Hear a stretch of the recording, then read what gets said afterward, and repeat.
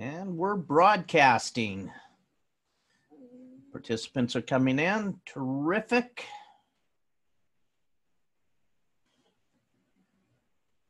Excellent. Lots of people eager. That's great to see.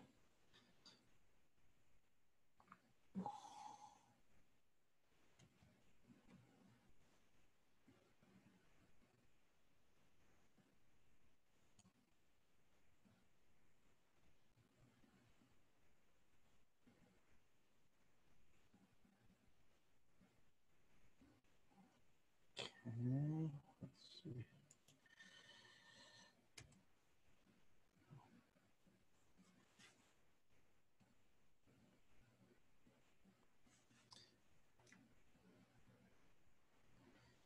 All righty. For those of you that have joined us for our previous two webinars today, welcome back. You're at the WAGD Stay Home, Stay Healthy CE series.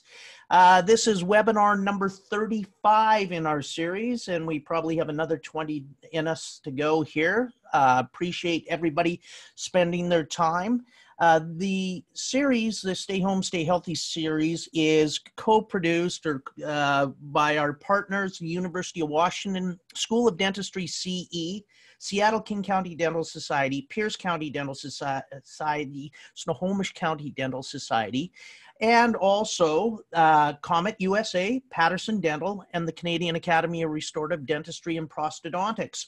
We also have some nice support from the International Academy of Nathology, who's created a series of speakers for next Monday.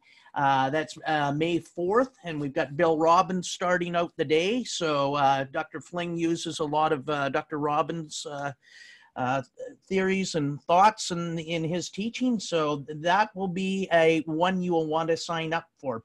If you haven't done so, use these QR codes before. That's the way you can register for the upcoming seminars, or you can go to washingtonagd.org. Either way will work. From the washingtonagd.org website, you can also get on our YouTube channel. And our YouTube channel is Washington Academy of General Dentistry. When you're there, like, subscribe, and ring the bells to get notifications when new webinars hit.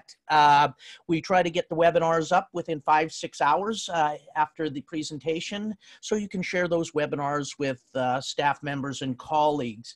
Remember, though, that to get CE credit, you need to watch the webinar live. There's been some questions about, do I get a full hour's CE credit for 1 hour of webinar? Yes, you do. If you watch canned CE, you may not, depending on what state you're in or province. Next Thursday, the Canadian Academy of Restorative Dentistry has Card P Day.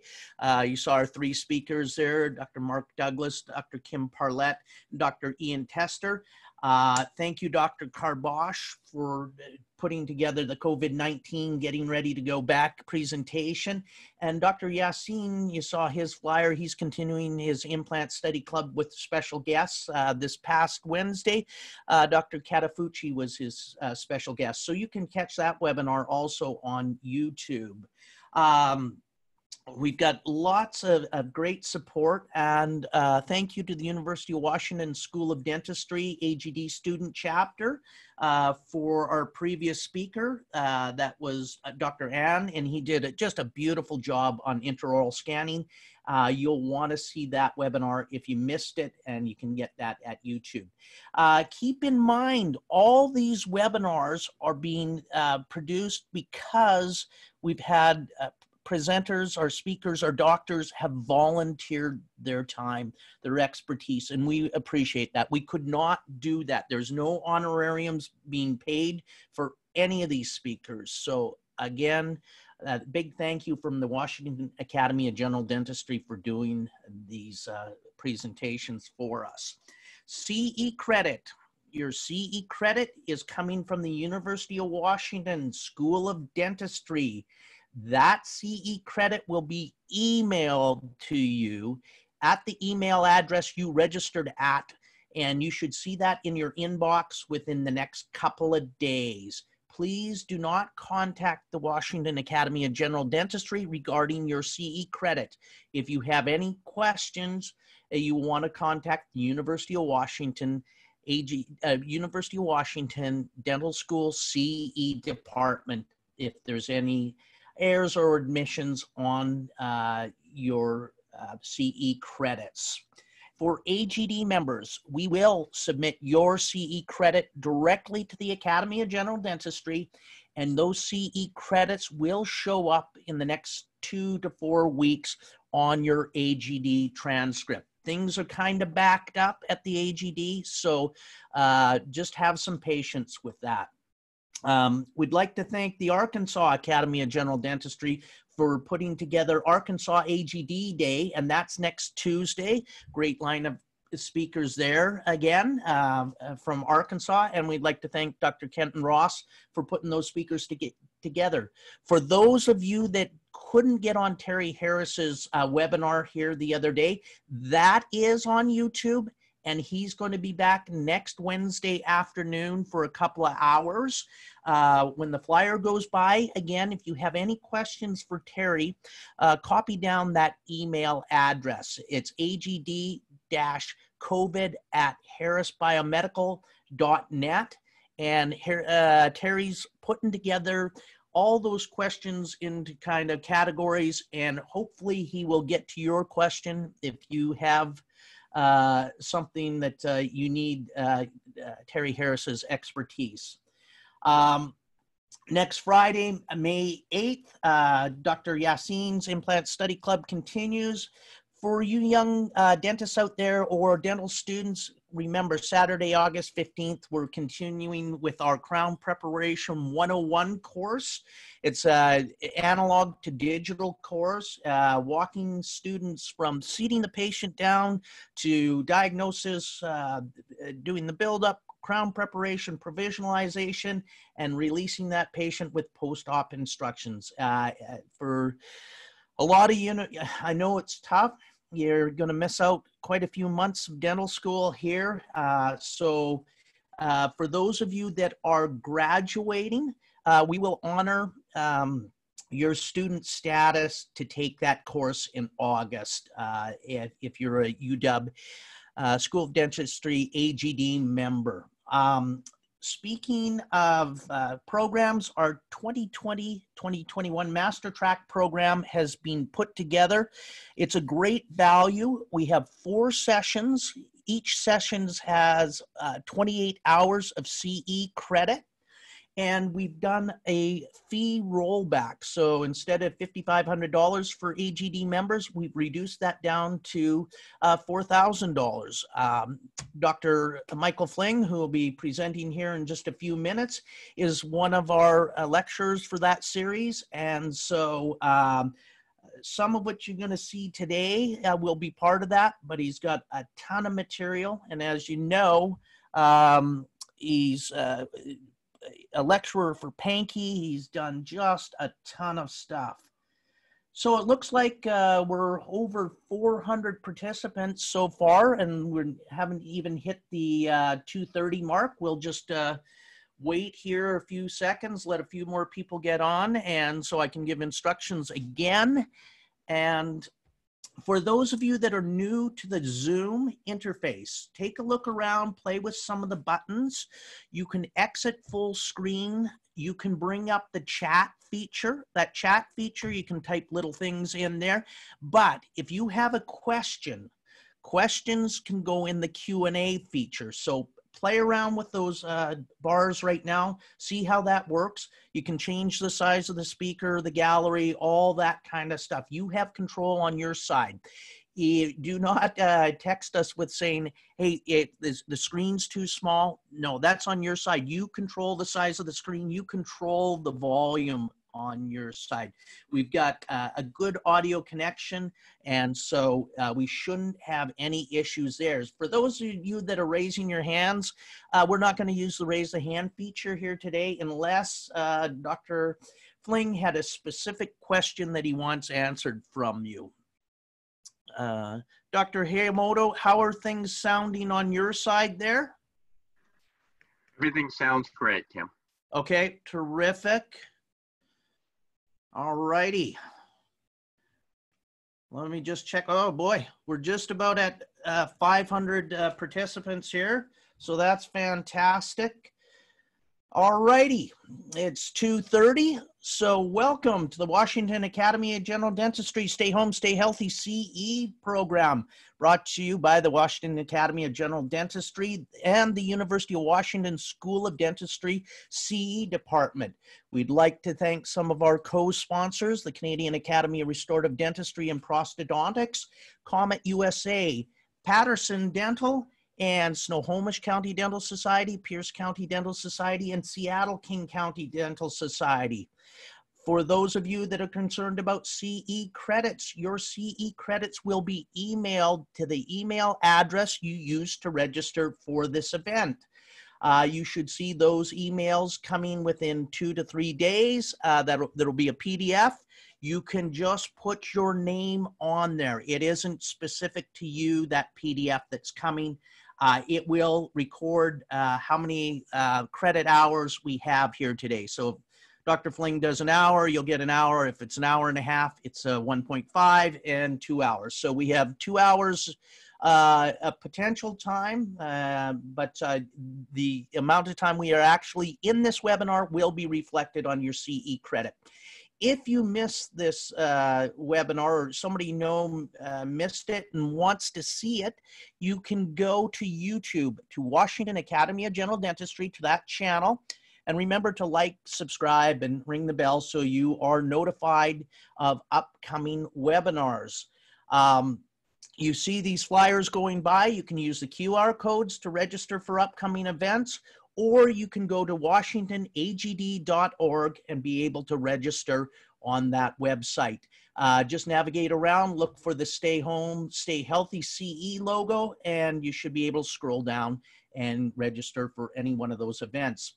Again, thank you, International Academy of Nathology, Arkansas Academy of General Dentistry, and the Canadian Academy of Restorative Dentistry and Prosthodontics for putting together the CE programs for next week. Want to now introduce a good friend of mine, Dr. Michael Fling. He began his career in dentistry in 1976 as a laboratory technician.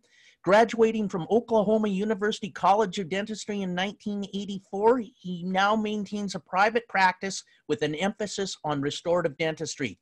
He has served as course director and clinical assistant professor in the Department of Fixed Prosthodontics and currently serves as director of advanced restorative dentistry at the OU College of Dentistry. He is the founder and president of Fling Seminars, providing advanced dental education to dentists, dental teams, and technicians throughout the world. He also serves as an associate faculty and course coordinator at the L.D. Pankey Institute. He has completed the process to be awarded the title of Pankey Scholar. As a member of the American Academy of Restorative Dentistry and the American College of Dentists, he has lectured internationally to dental and laboratory associations and to various study clubs on fundamental principles of restorative dentistry and achieving technical excellence. He has been named as one of the top 100 clinicians in dental education by Dentistry Today every year since 2005. He has published numerous articles and is the author of 32 Laps, Tipping Points that Motivate Change and Identify Meaning in Your Business and in Your Life. Dr. Fling, welcome. I'm going to stop sharing here and let you share your screen.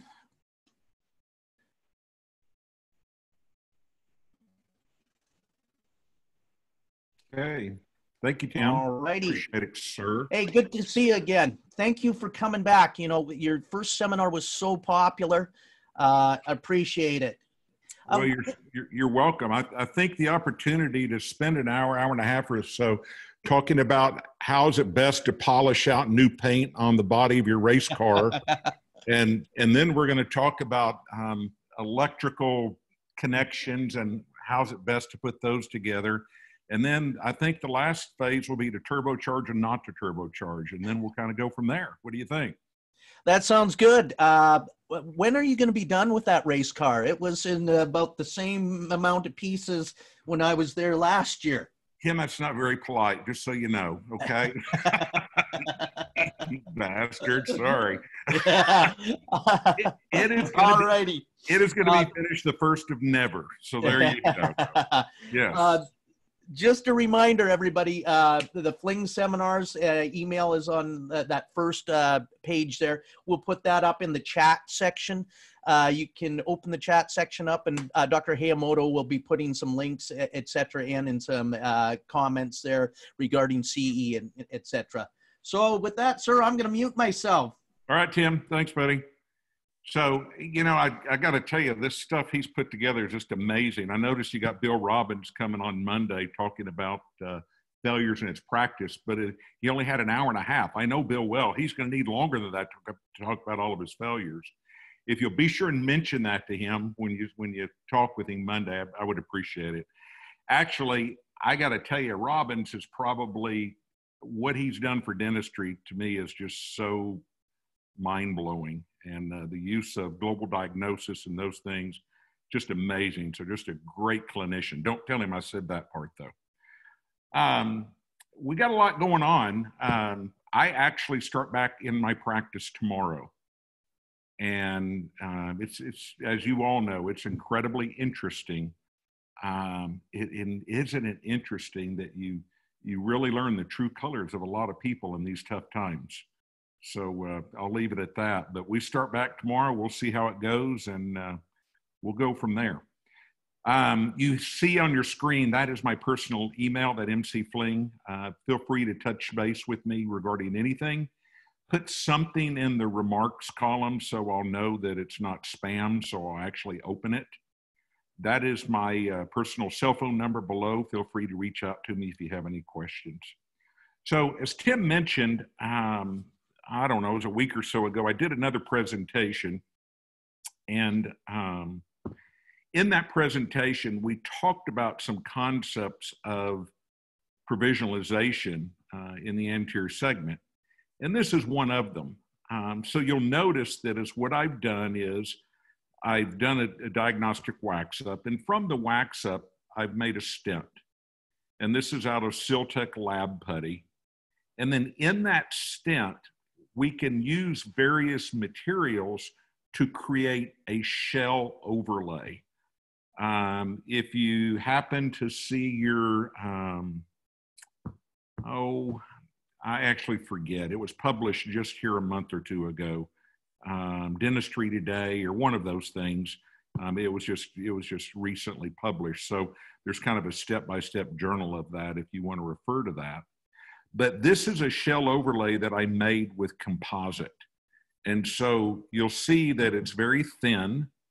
And in this scenario, it goes down the facial. I will cure that with my composite, and then I'll take it down the lingual and cure that, and it meets in the middle. It just kind of, due to gravity, flows down in there. In this case, I was doing a veneer here and here, so we just covered the facial with those. And so the point is that we make some type of overlay, and we're going to look at different materials that we can use to do this with. And one of the biggest dilemmas with this is getting this out of the shell because these are very thin. And so I found it's really a two-person job to get these out. So I might be the one to stretch the stent apart while my assistant gets an instrument and helps tease it out, or vice versa. But the point is, it's often a two-person job to get these things out.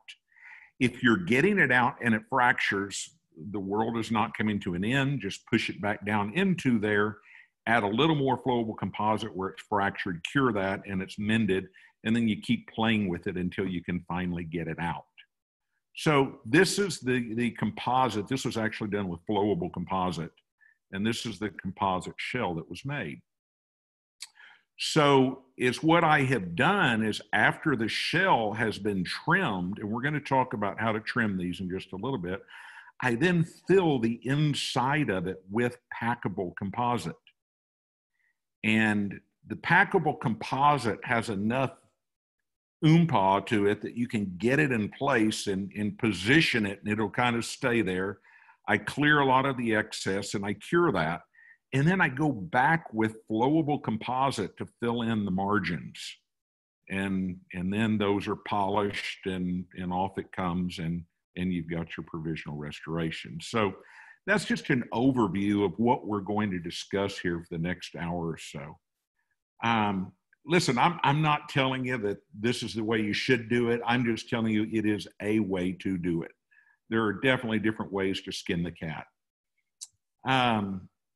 So, you know, I got to tell you that, as you saw when we started, one of my hobbies is for years and years, I've raced cars. But I got to tell you, even before that, I raced go-karts. And the first time I got one of these darn go-karts that does, you know, 100 miles an hour kind of thing, I was horrible. I mean, I got to tell you, I got in the thing and, you know, I'm doing about 50 miles an hour thinking I'm just killing it. And I just wasn't. Matter of fact, I was pretty bad at it. But then as time went on, you get better and better at it as you practice more and more, and you get to a point that you have some level of competence. My point is this: when you do this for the first time, if you choose to use this technique, first time you do it, it's probably gonna be a little frustrating because you just haven't done it before.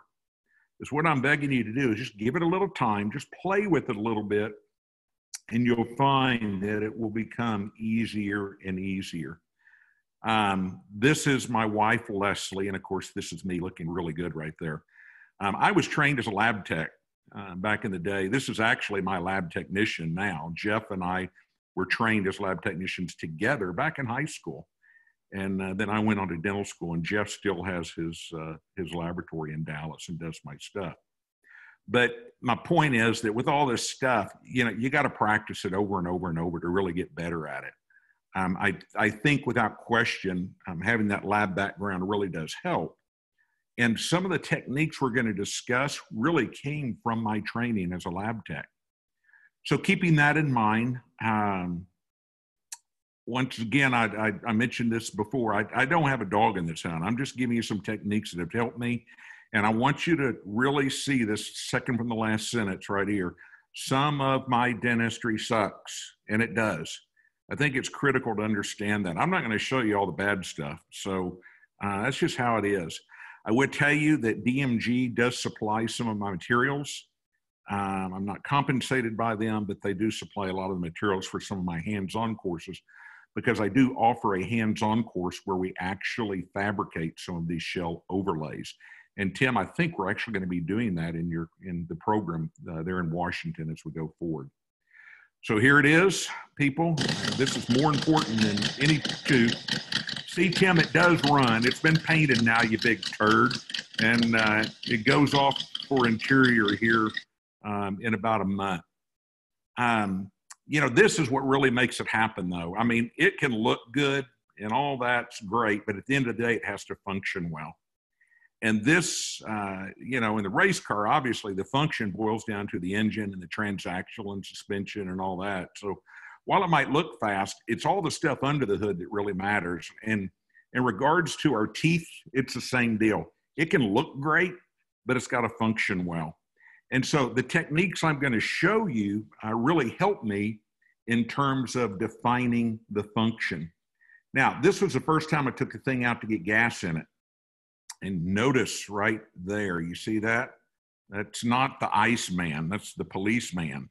I went literally less than a mile, and man, he showed up. I'm like, oh goodness. Fortunately, he just wanted to come over and see the car. So that worked out pretty good for me.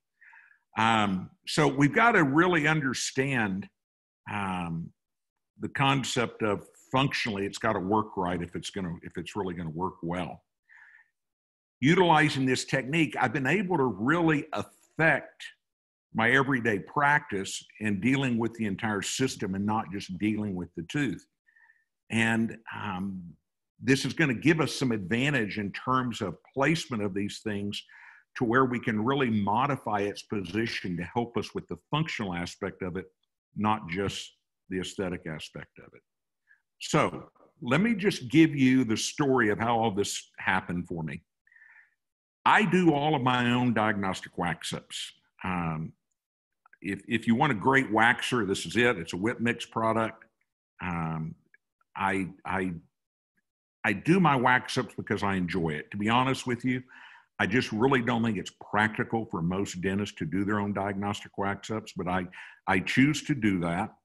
And then with some of the lab work that I've done over the years, I have translated some of that into the clinic area. So as an example, back in the day when we used to stack feldspathic porcelain, if you're doing a case, say tooth number 6 through 11, you would have a metal coping, and then you would put your feldspathic porcelain over the metal coping.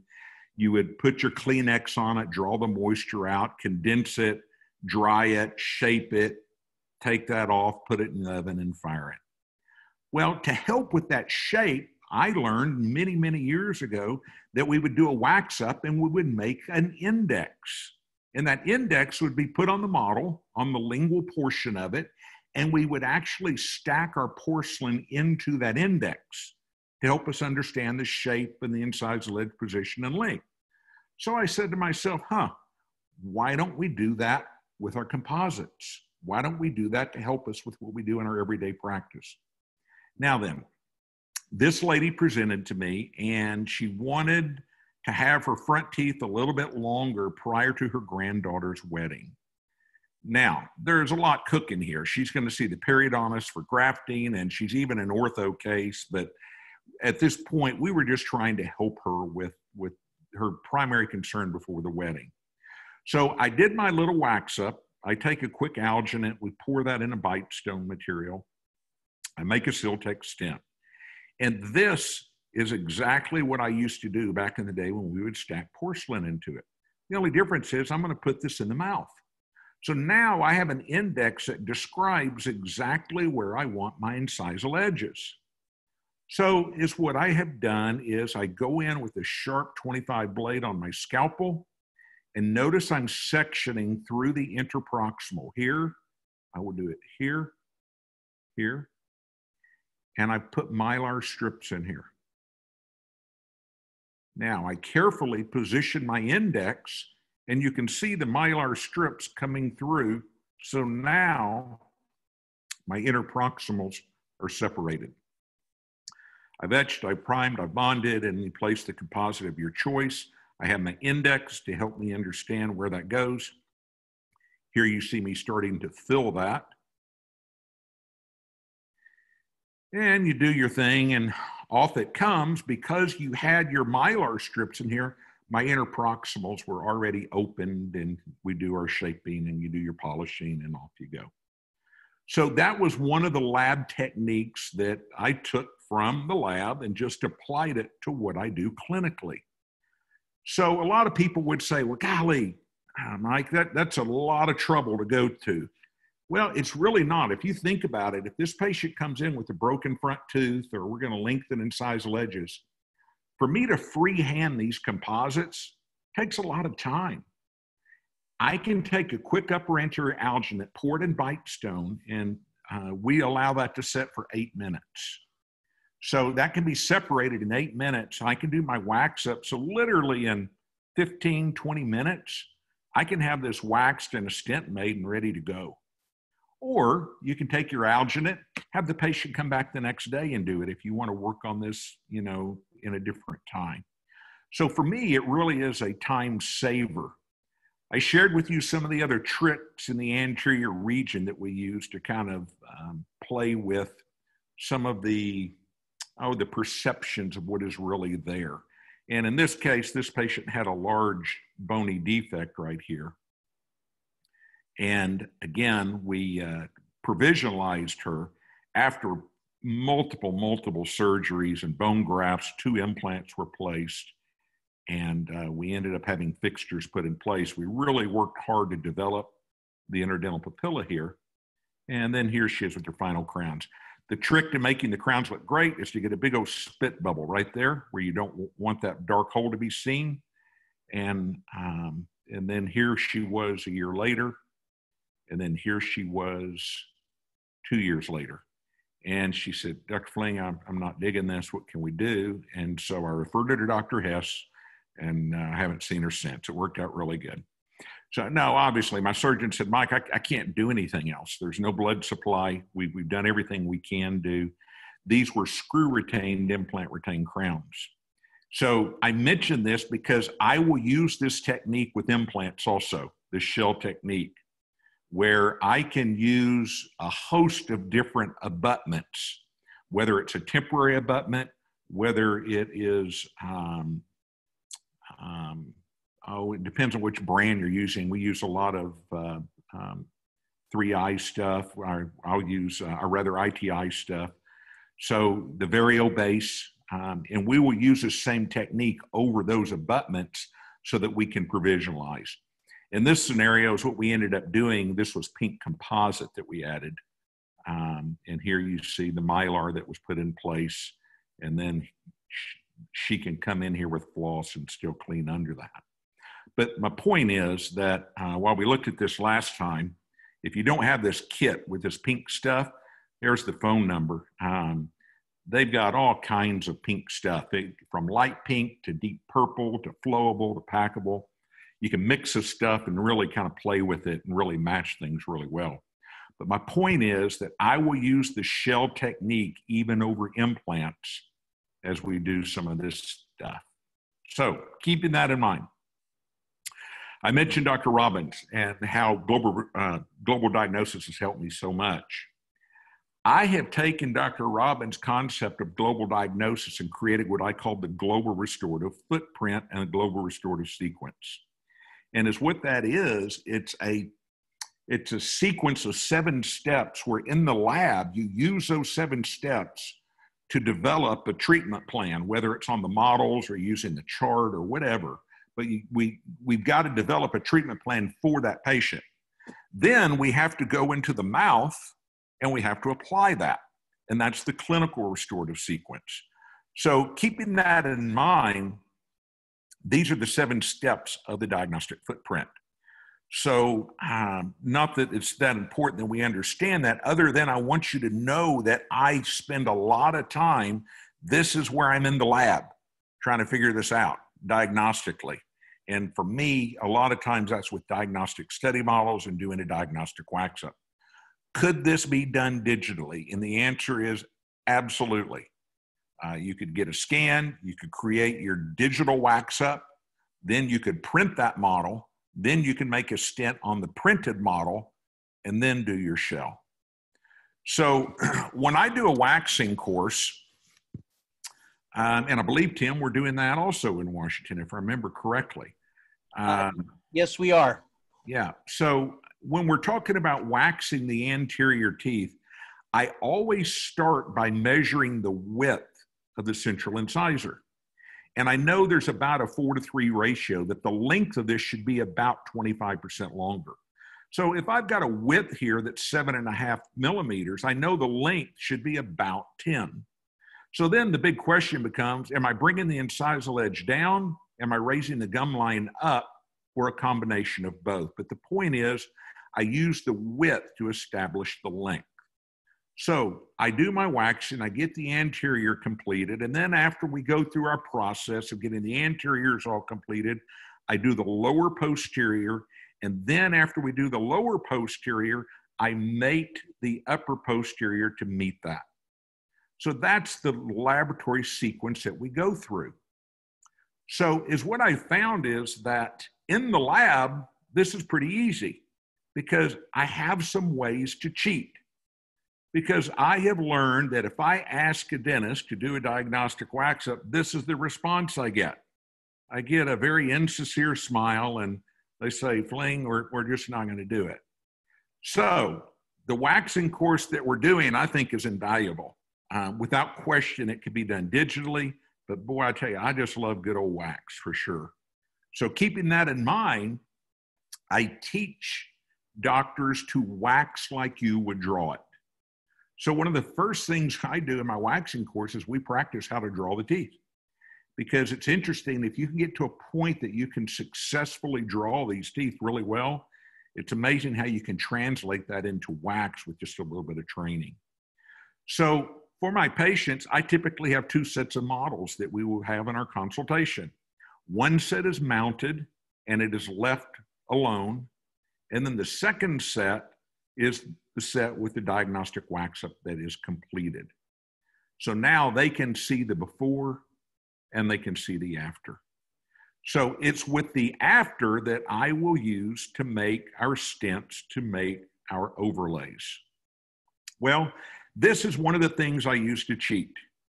And if you don't have this thing, go get one. It's called a Nay Rapid Waxer. You can get it from you can get it from Patterson or from Shine, or you can get them online. I think they're like $90. They're not much. And it's what they do is they have got 2 sets of upper and 2 sets of lower posterior teeth in this silicone thing. So here's what you do. That electric waxer that I showed you earlier is what you're going to do is you're going to get that electric waxer, you're going to turn it up to its maximum temperature. We're going to get white presentation wax in stick form. Hold it against the shank of that electric waxer, and that wax will pour into this form almost as quickly as you can. The point is that you can fill these tooth shapes with wax very, very quickly. Once the wax is in there, I then take it over to the sink. I run it under cool water. It chills it, and then you pop them out, and you have teeth.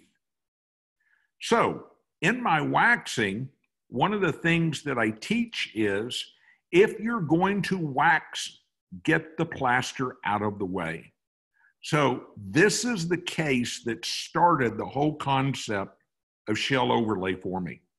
Let me share with you what happened with him. He presented to me, and you can see that he's got really heavy posterior wear, large tori. He's got heavy dental alveolar extrusion.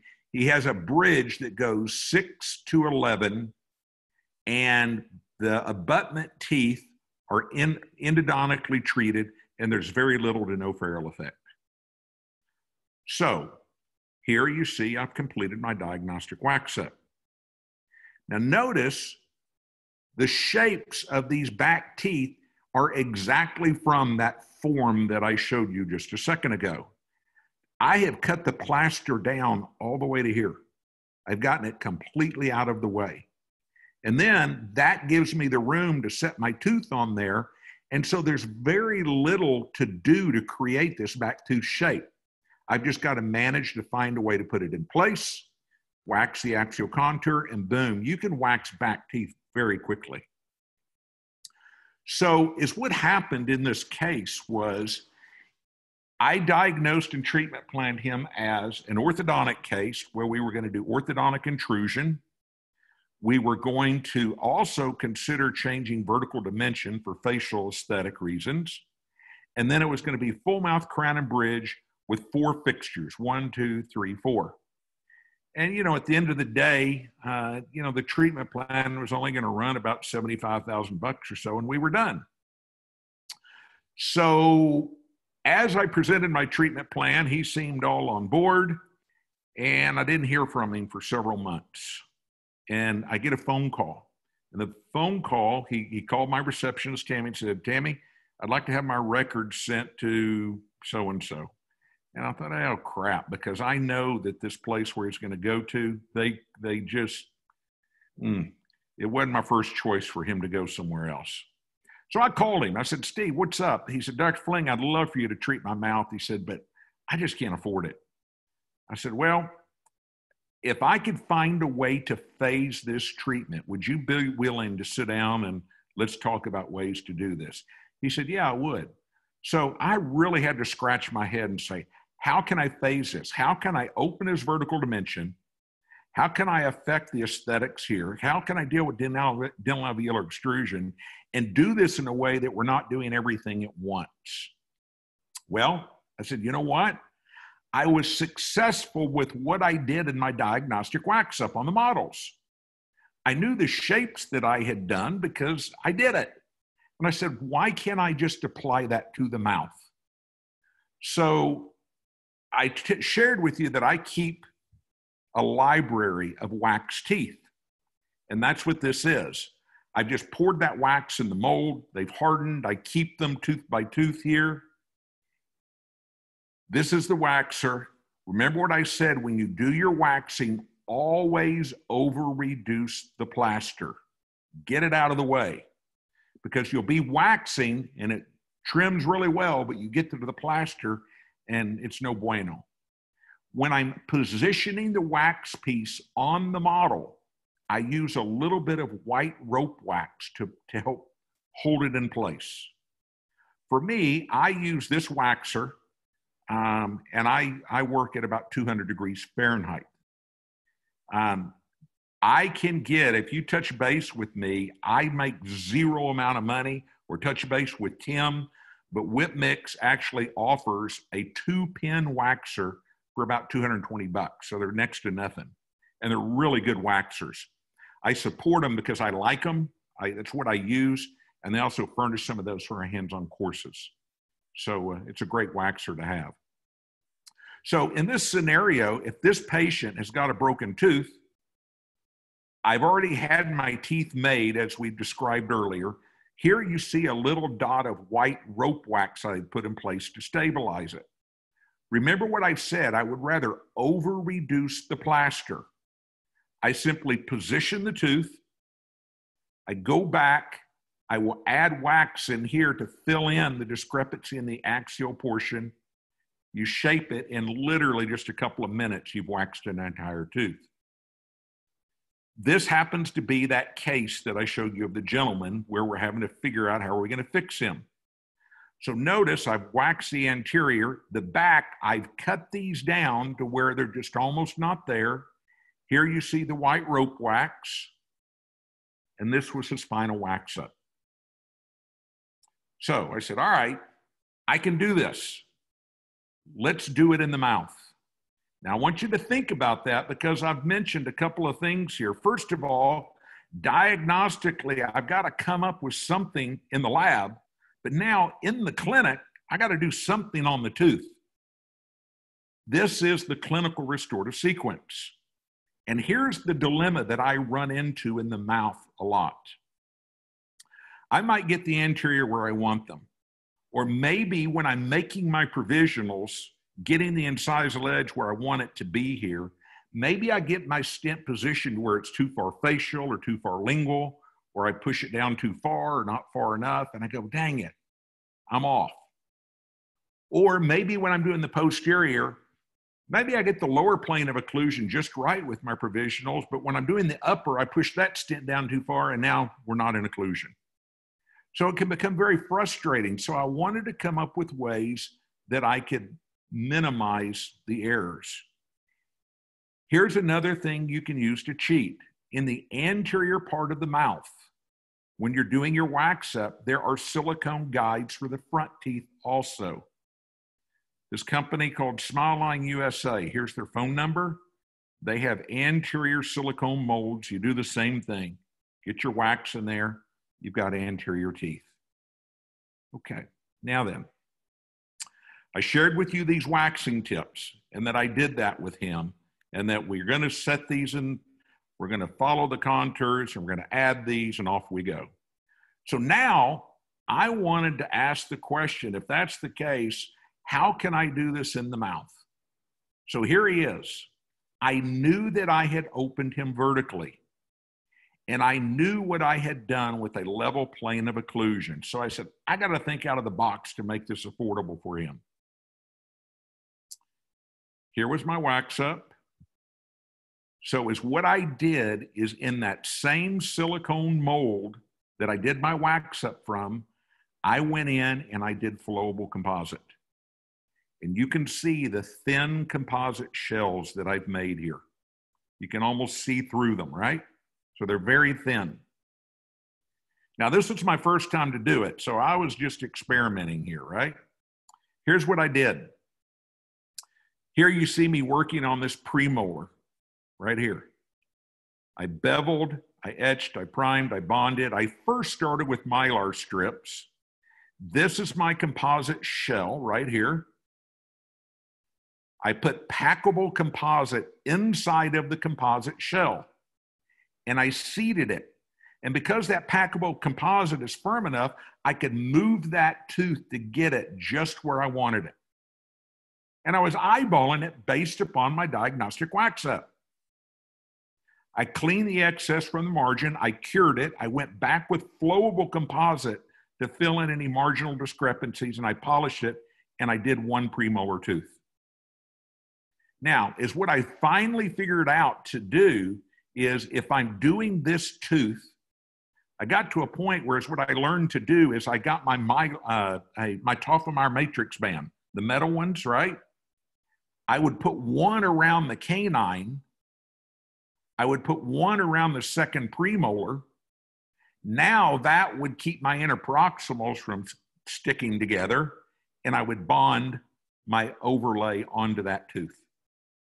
Then when I wanted to move back to this tooth, I would move my matrix, my Toffemeyer matrix band around this tooth and around my first molar, and then I would bond onto that tooth. So here you see I did this tooth, and then I did this tooth. Then I did this tooth, and then I did this one. And then here and here, and I carried on back. And I simply leveled my plane of occlusion just like I did in my diagnostic wax up. I went in with a small round burr, and I created holes in the gold crown, and I ran flowable in there. I filled it into the top a little, I cured that, and then I bonded my composite overlay onto that composite. And I just continued to do that until I got the lower plane of occlusion the way I wanted it. And I was trying to make that look like, as much as I could, my diagnostic wax up. Then I did the upper, and I simply mated it to that, just like I'd done in my wax up. So here you see the lower plane of occlusion with my composite overlays. Here you see the upper plane of occlusion with my composite overlays. I did some light equilibration, but again, I knew from my diagnostic wax up that all this mated pretty well. Now I had to deal with all of this. The orthodontist went ahead and started his intrusion. We're going to stop when we get free gingival margins level. And we got these off and did a provisional bridge. And he was keenly aware that we were going to have to put implants in this anterior segment. And his first question is when, and my answer is I have no idea. I don't know if these are going to last a month, a year. I just don't know, because the prognosis of those abutment teeth was so poor. Now, after the ortho was completed, we had intrusion. We got free gingival margins improved. I was really puzzled about spacing here. You'll notice he's got 3 incisors. That's a canine, that's a canine. So I elected to stay with that. I did an impression of the lower overlays after the orthodontic intrusion was completed. And I did my wax up. I made my Siltec stent. I went in with flowable composite, and this is a shell of composite. It is not solid. Hear that really well. It's a thin shell that goes down the facial, over the incisal, up the lingual a little, but it's hollow in the middle. Okay? Then we're going to trim the length of this composite back to where I can passively get this to seat. Here. So notice I've removed the length of it to where I can passively get this to the position that I want it. Then I've beveled, I've etched, I've primed, I've bonded. Here you see I've placed packable composite. Again, the packable composite is firm enough that I can get this positioned in place where I want it to be. It's seated, the excess is trimmed, it's cured, flowable composite is added into the margins here, it's polished, and there are his composite overlays on the anterior segment. Now, I would tell you that I did this case, I don't know, it's been 3.5 years ago or so, something like that. It's been a while. Here is his upper provisional. We have, knock on wood, we have not had one failure of any of these composites at this point. The beauty of this is what it's done for me. It's now allowed me to treat him on a tooth by tooth basis. So if we do have a failure, we've got to put a permanent crown here for whatever reason. Now I can treat him a tooth at a time. I'm not committed to restoring an entire arch. Now, he has had, since this time, we did put a fixture on the two canines and in the two centrals, and he is sporting two 3-unit implant retained bridges now. So that's the process. So here he is before, here he is provisionalized, and here was his smile after he was provisionalized, and look how much better he feels about himself. Isn't that great? So, Tim, that's really not him, just so you know. That was me about 10 years ago, just, yeah. Okay, so let's go over some rules, and then we're going to look at the application of this with some different cases. That was what got it going for me, and I was just trying to find a way to get him treated where we could do something on a smaller basis where he could afford to do it. That's all it boiled down to. So with our technique, the first thing we've got to do is we've got to get a form of some kind, whether it's with a diagnostic wax up and a Siltec stent, whether it's from a printed model that you've done digitally. Somehow you've got to get the form of what do you want it to be, okay? After you've done that, now we've got to create a shell, and that shell, we can make it out of a host of different materials. Since I've started this process, I would tell you I make them out of flowable composite, I make them out of bisacryl, I make them out of Luxacrown. I've used it all, and they all work really well. So I guess maybe the material to use is whatever you have the most of. How about that? I don't know. So the point is, I've done it with multiple materials.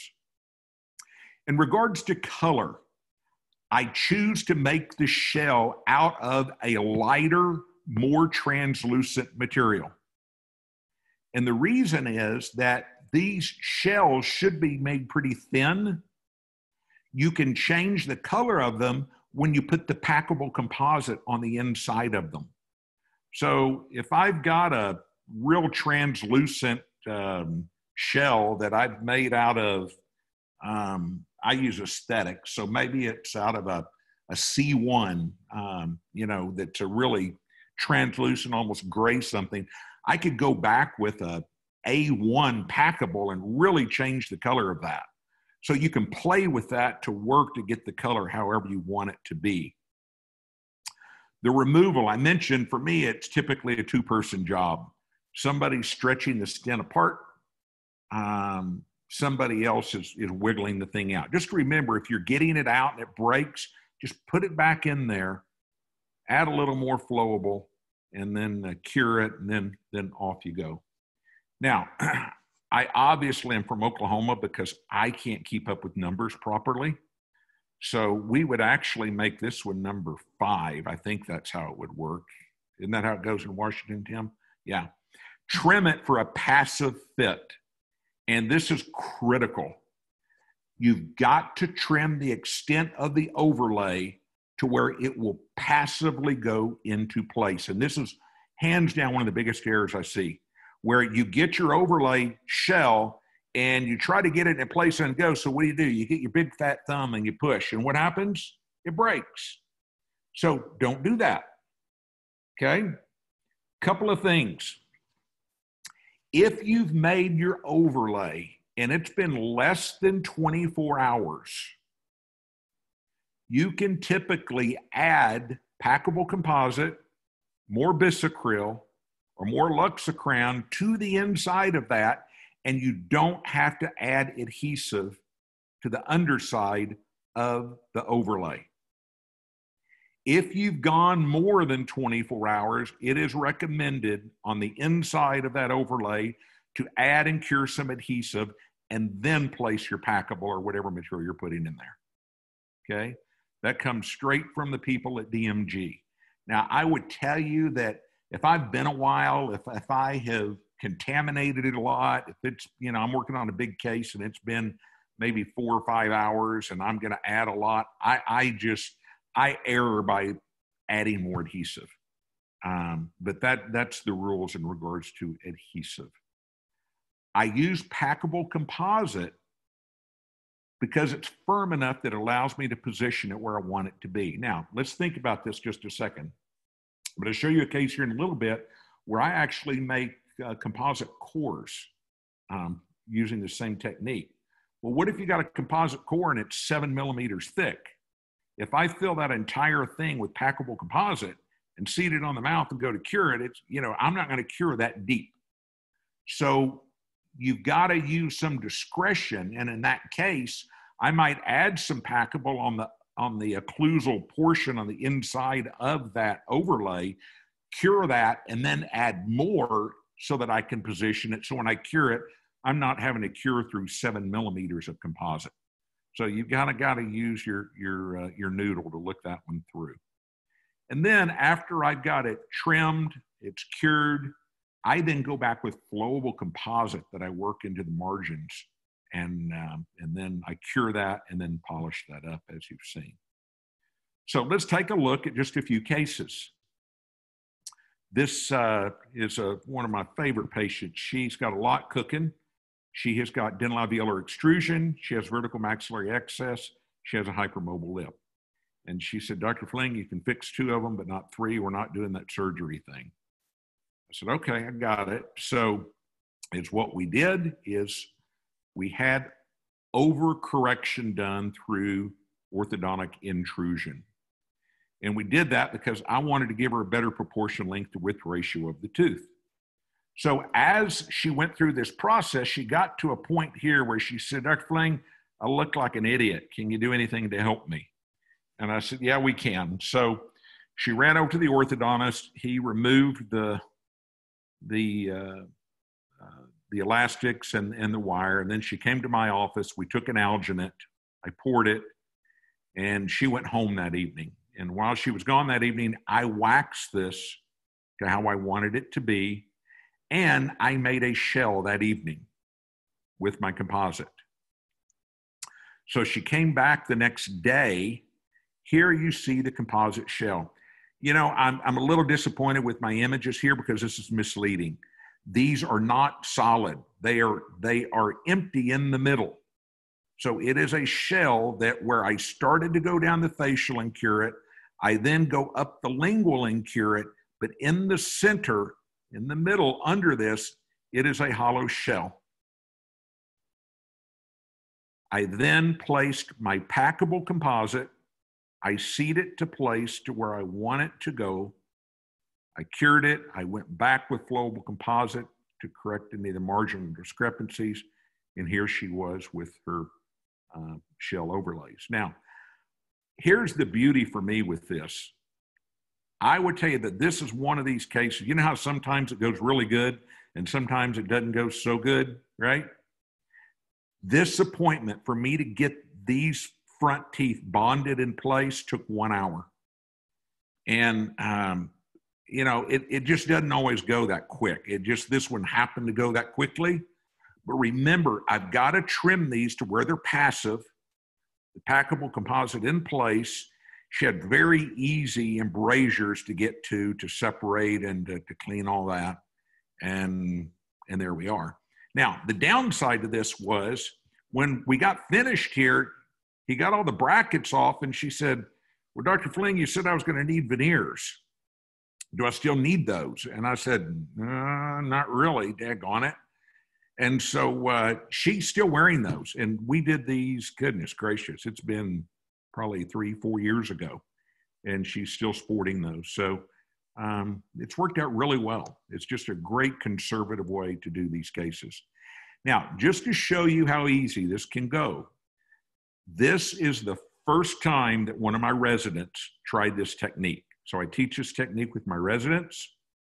It was a lower anterior case. These work great on lower anteriors because think about it. With lower anteriors, these are in a compressive load. As the jaw protrudes, goes forward, the incisal edge of these lower anterior teeth meet against the lingual of the upper, and this is compressive loading. So, you know, these materials hold up really well under compression. So Michael is his name, was one of my residents that did this. He did his wax up, he made a Siltec stent, and here you see the shell that he started to make. And again, he did this with composite. Now, here's the thing. When you get your shell out, one of my sayings that I have with my residents is you have to use your eyes. And here's what I mean by that, is when I'm looking on the inside of this shell, when I'm gently seating this to get it passively to fit, if this shell, if this is interfering with that going all the way down, I'm going to go in with the high speed with the diamond burr, and I will trim this and open this up until I have nothing hanging up to prevent that from going down all the way. So you've got to, this is really, really critical, people. You've got to really use your eyes and inspect to make sure that you can passively get it to place. So this is Michael starting to get it to place. And you'll notice he's over too far to the right. And I don't know, he may be a little long, but you know, this is him starting to work with it. Now, in this case, we are going to have these individual. They weren't splinted. And so I have learned as I've done more and more of this is when you're going to have these individual, get the entire piece trimmed and adjusted to where it passively goes to where you want it to go. Then on your napkin behind the patient's head, we draw circles with tooth numbers. And it's what we will do is we will get a really thin diamond disc, and we go in from the lingual about maybe 4/5 of the way through here, and I get my little fingers here and I go snap, and I break that terminal tooth off right here, and we set it into the little circle that says tooth number 27. And then I come over to here and we do the same thing here, and I put it in 26, 25, 24, 23, 22. Why do I do that? Because I'm telling you, when you try to put the wrong tooth on the wrong tooth, it doesn't work out well. So it's just a way to keep up. So Michael did that. Here he is starting to get it in place, clearing the excess packable composite, going back with flowable, and this was his first attempt at doing that. You know, it's not perfect, I get it, but you know, for him to build these up by hand and do these 6 teeth, I'm just telling you, it would have taken him probably 4 or 5 hours. This was an 1.5 hour appointment, and he got that in place. So that was a technique that he used. Now, I progressed with this concept as we looked at my clinical restorative sequence, because look at what we've got. I get the front where I want it to go. Now I'm going to level my lower plane of occlusion front to back and side to side. So here you see I've got the anterior provisionals where I want them to be. Now I've got to get the lower posterior. So you'll see I've leveled our plane of occlusion here to here. Well, what if I get my stent seated and I push it too far? Well, now my plane of occlusion isn't level. Or what if I don't seat it enough and now it's up too high? Or what if I get it too facial or too lingual? If I have a shell and I put packable composite inside of it, or in this case, as provisional restorations, I made these out of bisacryl. So I made a bisacryl shell. I trimmed it to where it would passively seat. I then put more bisacryl inside of it, and I will seat this to where visually it's where I want it to be. So now I've leveled my plane of occlusion front to back and side to side. But here is where the rubber meets the road. Coordinating the upper posterior to the lower posterior. Because here's what I would find. I'd get all my lower posteriors just right. I would seat the uppers and it never failed. My occlusion just wasn't happening the way I wanted it to be. So the question is, can I use this to help me so that I can get these provisionals in a place to where my occlusal plane is like I want it to be, and to where I'm also in function the way I want it to be. So let's go through this real quick and let me show you how we've done this. This is a lady that is going to be a full mouth reconstruction case. She is going to go through ortho because she has a lot of dental extrusion. And you can see her free gingival margins are way down here. You hardly see any of your lower anterior tooth. Obviously, there's a lot of tooth wear, and we're going to do our thing. So here she is, post-ortho. They got free gingival margins up quite a bit. The lower, to be honest with you, we just couldn't get those intruded the way we wanted to. They were some, but we wished we had gotten more, but we didn't. So at this point, I go ahead, I take my impressions, and I complete my diagnostic wax up. The orthodontist, Dr. Birdwell, had given me plenty of space here so that I could have the room to do what I needed to do to get my coupling. And I get the anterior waxed first. Now, here's what you can do. I get this upper anterior waxed. Now I can make a stent. My stent will have back teeth for stability. So when I make my provisional here, my stent goes to place and I know this is in the correct place. Then I do the lower anterior and I do the same thing. I make a lower stent. So now when I seat these stents, I have back teeth for stability. So that's good. If you wait and make your stents after all of the wax up is completed, you have nothing stable in the back here because we've opened the vertical and these teeth are taller. So I would have no way to stabilize this stent. And that means when I make my provisionals here, I can be off. I can get too far facial, lingual, seated too far, seated not enough. So in this case, I made my anterior stents with just my anterior teeth waxed up. Now, this reinforces what I shared with you earlier. You can see where her teeth are located, but I've just gone and I cut those teeth down. I just get them out of the way. I know that's where the tooth is. I use my white rope wax, and you will find that you can wax a lower posterior section in a matter of minutes because you have your preformed teeth that you set in here. You get your occlusal plane, your curvus B, curva Wilson just right. You add a little wax on your axial contour, and you've got the back wax. Now we've got to coordinate the upper back to fit against it. And I do the same thing. I cut away all of the back teeth. I put my rope wax on, and because that rope wax is kind of soft, I can literally move these teeth and get them in the position that I want them because I have some give with that rope wax. I wax my axial contours, and I pretty darn quickly get the upper posterior teeth waxed. So I thought, why don't I do that in the mouth? That would make a whole lot more sense. So I've made my posterior stents after all of my wax up is completed. I prep the anterior. I make my upper anterior provisionals. Remember, this stent had back teeth that gave me stability. I prepped the lower anteriors. I did no incisal reduction. We did orthodontic intrusion. That was my incisal reduction. I just did some axial reduction. My stent had back teeth for stability. I made my lower anterior provisionals. I adjust the occlusion to where I want it to be. I'm coupled. Now I go to the lower back. When I make provisionals, let's take a look at how I trim these. I use a high-speed handpiece, and with high volume suction, my assistant is blowing air and she's catching all of that dust. Now, this was pre-COVID-19, right?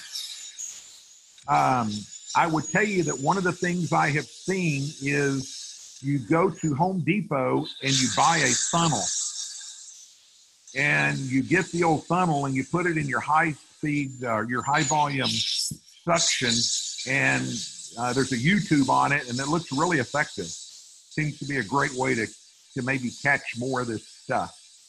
But because I've got a heavy chamfer or even a shoulder, I can pretty clearly see my margins.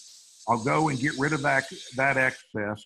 and I'll get those trimmed, and then I'll reline as needed to get my margins the way I want them. So now I've got the anterior complete. The lower posterior is what I have done here is I've made a bisacral shell.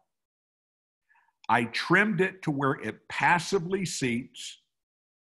I then add more bisacral to the underside of it. I seat it in the mouth until visually I get this where I want it to be. So now I've done that. My margins are trimmed. Now it's time to do the upper posterior. And this is the game changer right here for you.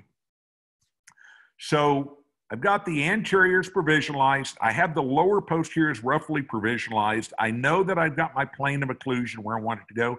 Now I've got to get my upper posterior to mate to this properly. I know in my wax up, this is what I had, so it should coordinate pretty well. I have made a bisacral shell. I take it out of my stent and I trim it until it passively seats. This is a test question. Would I rather trim the margin to where it's short and open and exposed, or would I rather have this margin too far? And the answer is I would always rather over trim my margin, because if we don't over trim it, it can't passively seat. Now that I've over trimmed this, I'm going to fill this with more bisacral and we're going to seat it into the mouth. So let's take a look.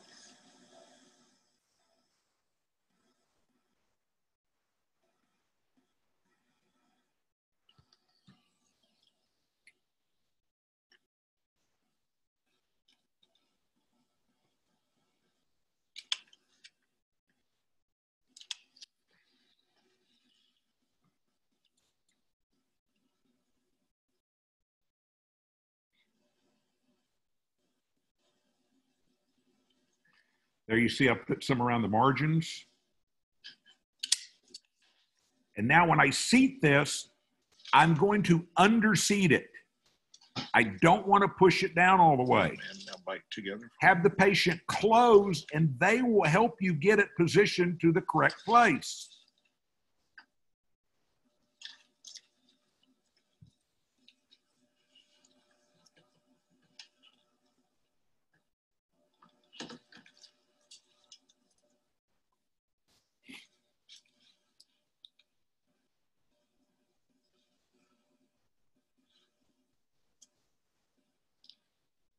If I did seat it too far, I would take it out after it's hard and I would add a little more. And I would just do it again. I wouldn't take out what I already have.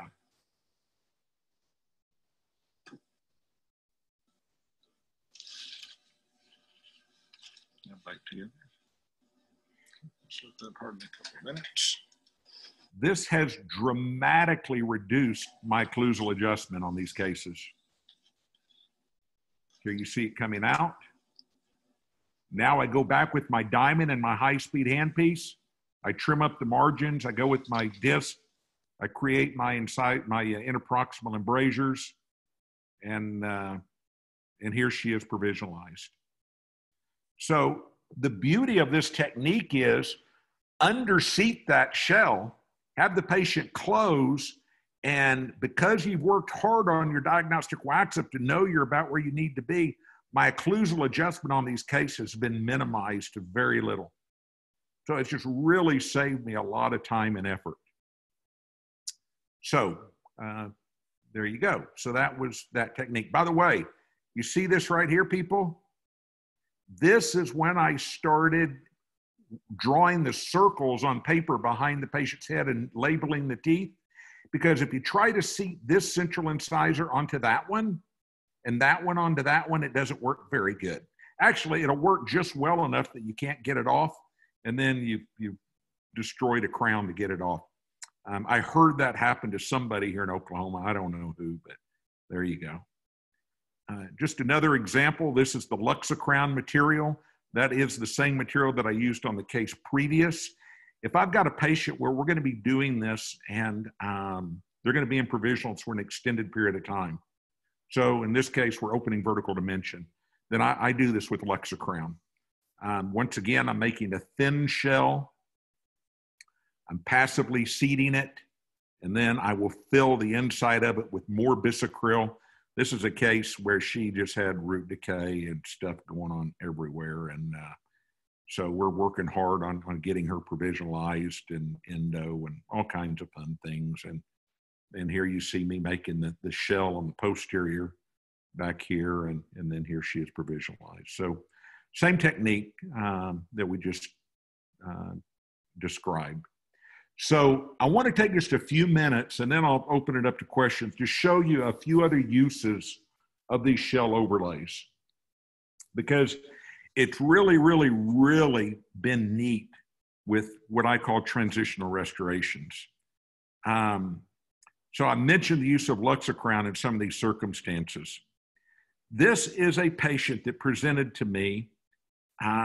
She just could not afford to do much. So she homeschools their daughter, who's got some definite challenges with their daughter. So her husband, he works in the oil field and he's gone a lot. They don't have dental insurance.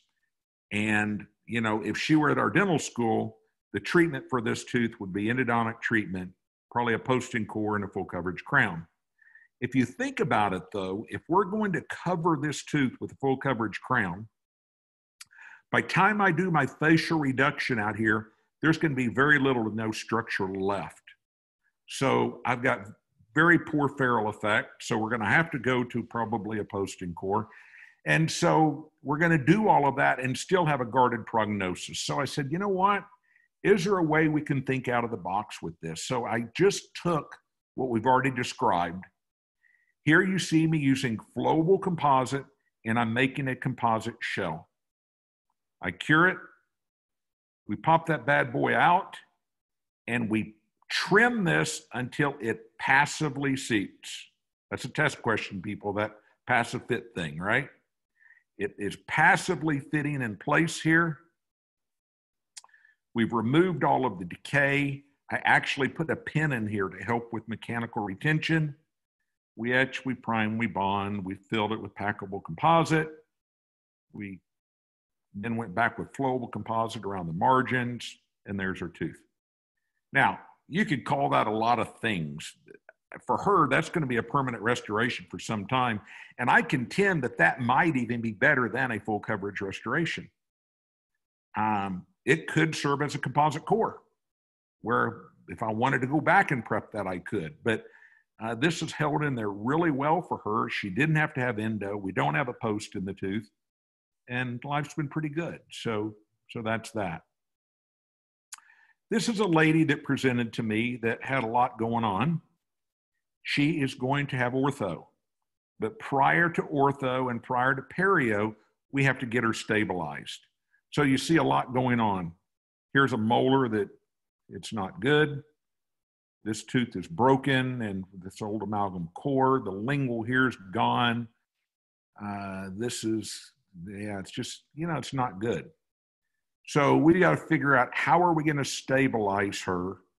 And so in the past, it's what I would have done in a circumstance like this, or maybe even here.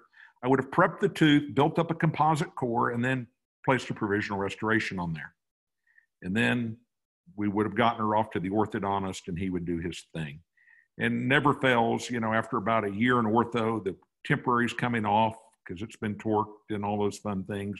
Or you get it off later and there's recurrent decay and you know the thing. And so I said, well, let's just take this same concept and let's apply it to these cases.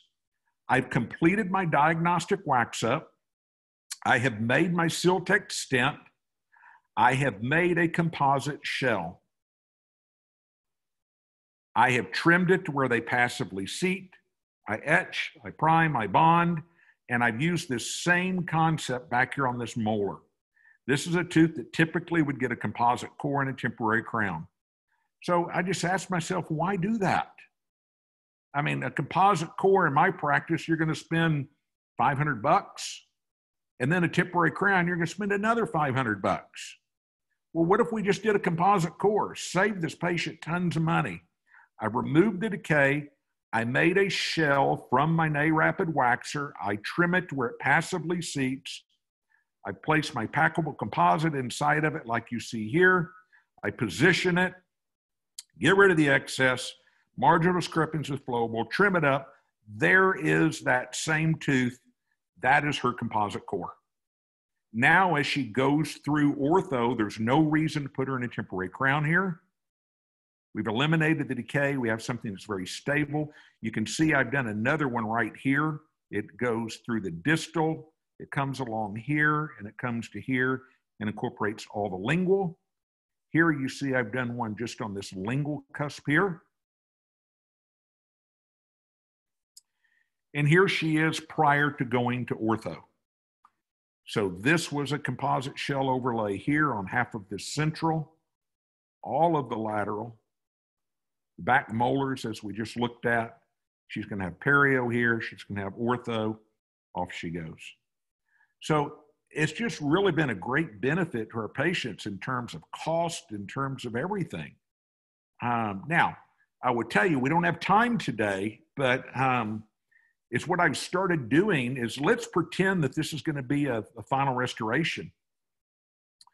What if you've got your diagnostic wax up and you customize your composite shell where you lay it up, you cure it, you take it out, you cut it back, you inlay different colors, then you put your packable and seed it and cure it, and you've customized basically a laminate veneer and composite that's going to serve as their final restoration. So there's a lot of ways we can play with this to think out of the box. So that's just some of the techniques that we've used. I'm going to go past this just a second because we're going to be a little short of time. I want to show you one last case here. Dr. Fling, you take all the time you need. We've budgeted till 4:30 if need be. Okay. So we've got another 45 minutes or so? We do. We've got lots of questions too, though. So yeah. Okay. Okay. So this is just a perfect example of where this technique really makes a difference. So for me to freehand this in composite, it's just a tough deal. I mean, it takes a long time. This patient presented, he actually was horsing around at school with a buddy. His buddy threw a trash can at him and caught him in the mouth. And he presented to me like this. So the first thing we're going to do is take an alginate. We're going to pour that in bite stone, 8 to 10 minutes. It's hardened. We're going to wax that up. We're going to make a Siltec stent. We're going to make a shell. So here you see I've done just that. My wax up is completed. Here's my Siltec stent material, my flowable composite, and my shell. And we should all know by now how do we trim it until it passively seeps. Now, when you do this, don't do a straight bevel here, okay? Get very irregular and with different depths on your bevel, because what it'll do is it'll break up the light. If you get it just completely uniform and straight across, you're going to see a line. So go back and kind of just very subtly break this up in terms of depths and in terms of positioning of that bevel. We're going to passively seat it. I do not want my margins overextended or it won't go to place to where I want it to be. We place our packable composite. We get rid of the excess, the flowable on the margins. We polish it up. I actually did this case on him. Goodness gracious, it was many moons ago. He actually is married now and has a child, and he is still sporting that composite. So that's the technique for the shell overlay. Now, here's the deal, guys. Tim knows it's one of my sayings. You know now, this might be an example of a new technique that maybe you haven't seen before, but it's not difficult. And it's not in the knowing of how. It's just not that hard. It's in the application of what you already know. That becomes the thing. And that actually is a real cultural shift. So keeping that in mind, Tim, how about if we go ahead and open it up to questions? Sounds good. Yeah, absolutely. And, you know, I think one of the things you said early on is so important about comparing it to driving the go-kart and being a little frustrated at first. It's going to take a little time and a little experience, but once you get it dialed in, boy, it's a world of difference. Can you briefly talk about the DMG, what is the name of the material that you're using there? DMG has a material called Luxicrown, and is what it is. It's actually a composite. It's actually a bisacryl composite material.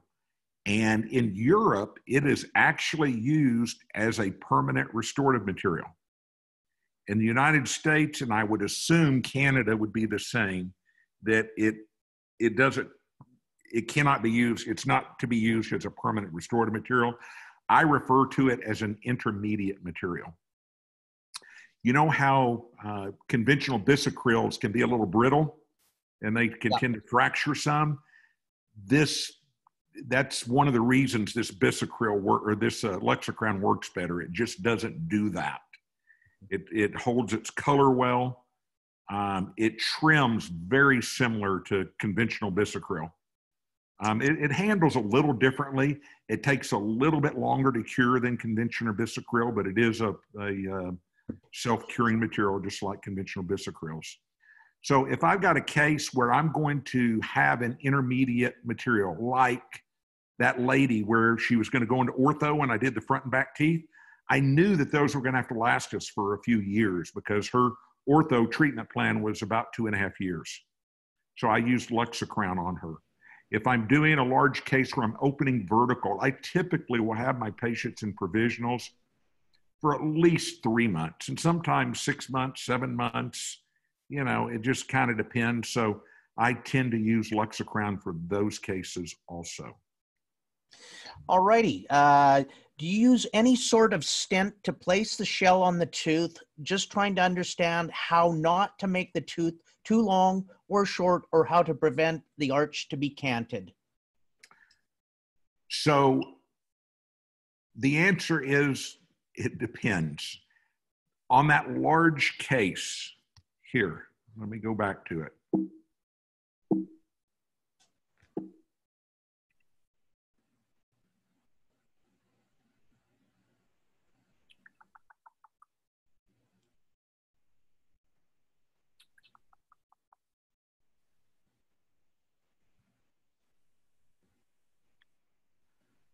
On this case here, remember that I had done a wax up of the upper and lower anteriors. And before I did anything to the back tooth, any wax up for the back teeth, I made a stent. So in that case, I'm going to fill my stent with my bisacryl and seat that in the mouth because I have good posterior stops.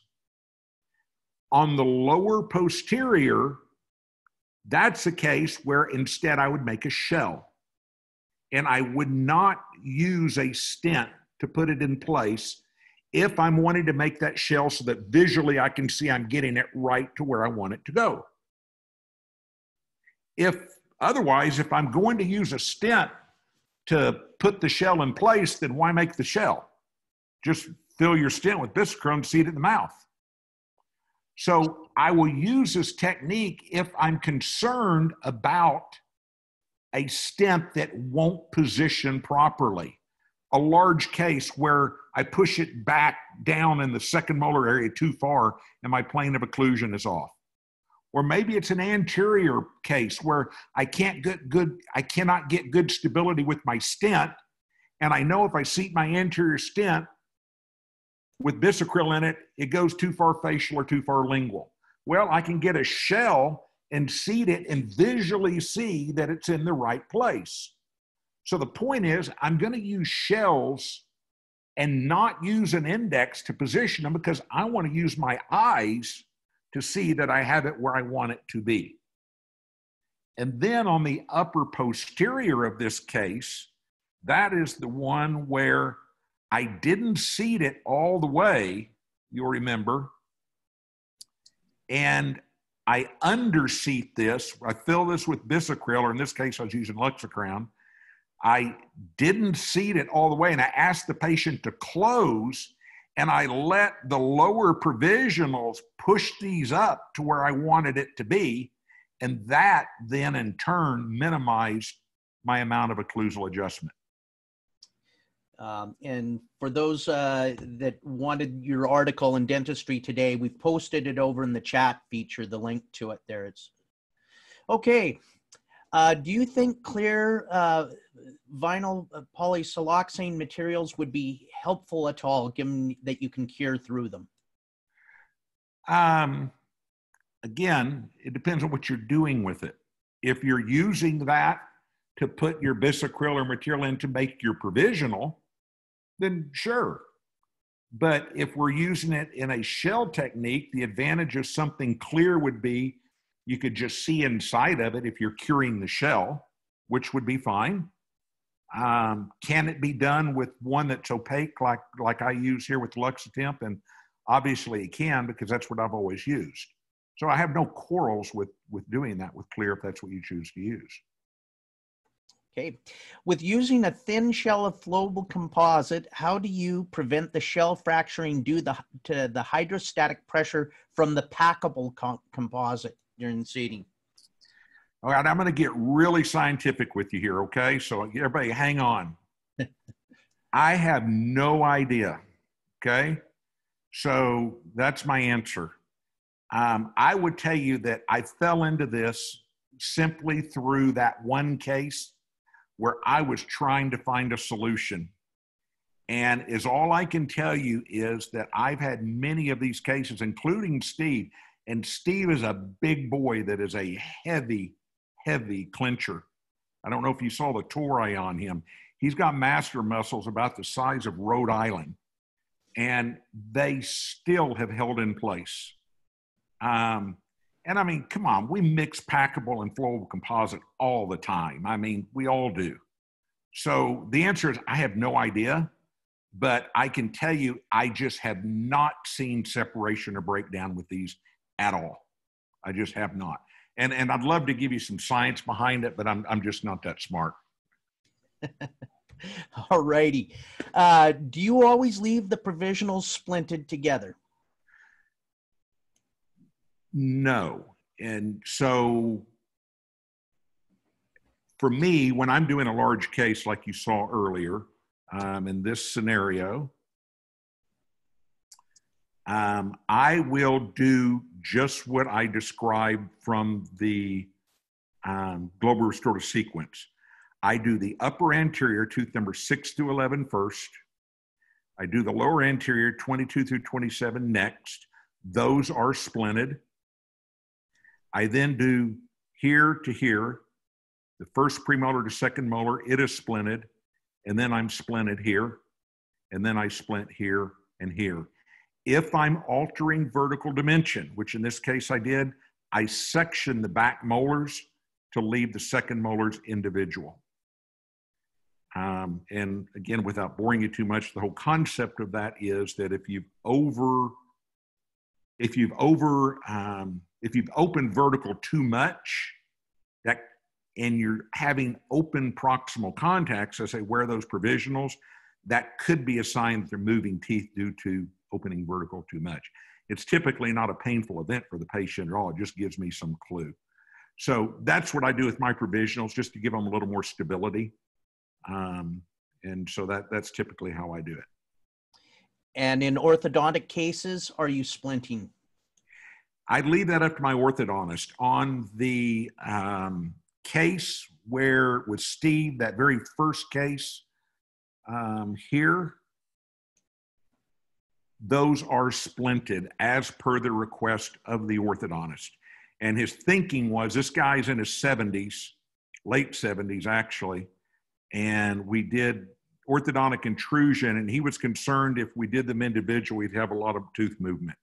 So the good news for me is he wanted them splinted, because that's a whole lot easier than doing them individual.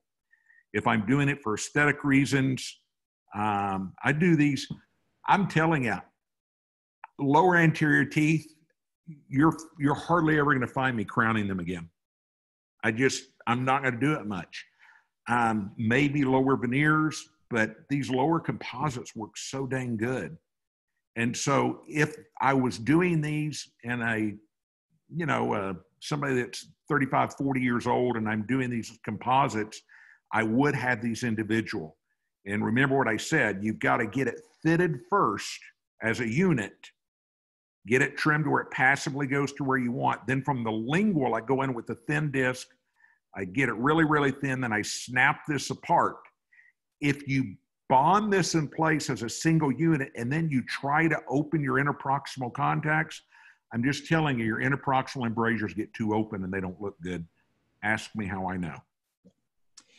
Okay, do you etch bond or do any treatment to the intaglio of the composite shells? Yes and no. If I have done my shell the day that I'm putting it in place and I have got a good clean surface and good clean oral environment to work in, I will go ahead and place my packable composite directly into it. If I am contaminated, if it's been a longer period of time, I will clean the inside out with just a little bit of etch and rinse that. And then I go back with adhesive, I put it in place, I blow that out, right? Thin it, I cure it, then I add my other composite or bisacryl or whatever it might be. And I use that same technique whether I'm using Luxacrown, bisacryl, or flowable composite. All righty. Do you use a Facebook transfer and a fully adjustable articulator in your overclosure cases?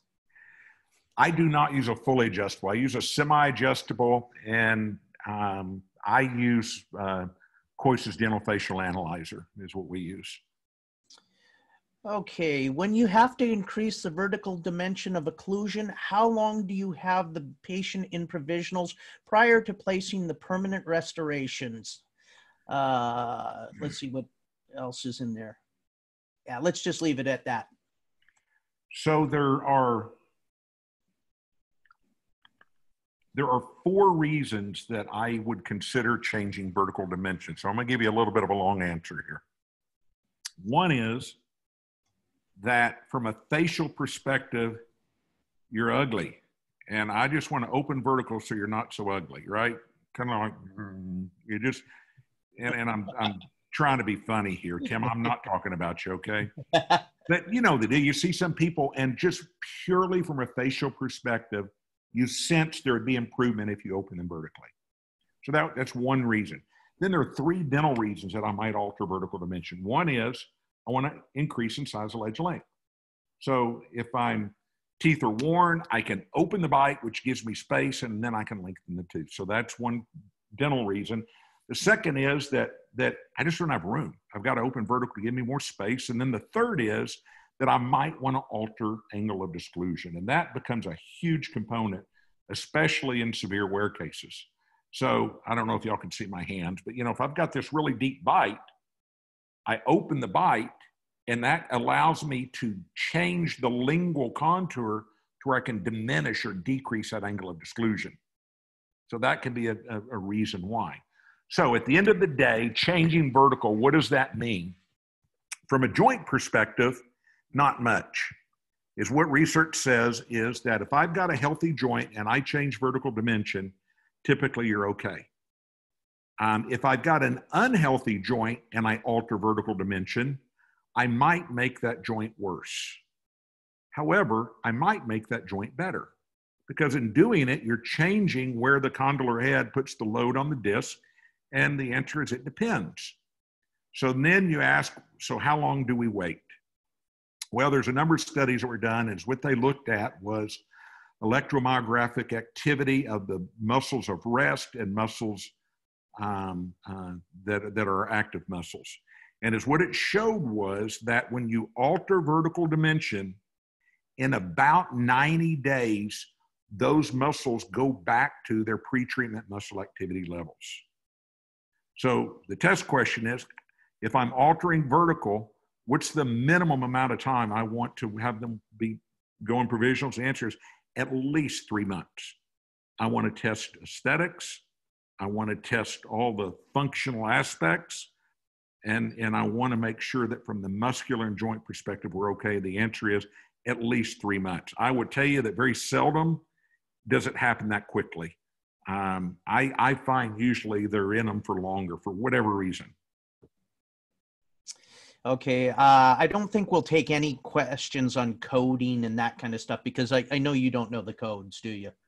You know, Tim, I don't. A couple of things. I would tell you that when it comes to, well, say these right here, right? For me, this is how I would do it. This would be a mesial, distal, facial, incisal composite because that's pretty much what it's covering.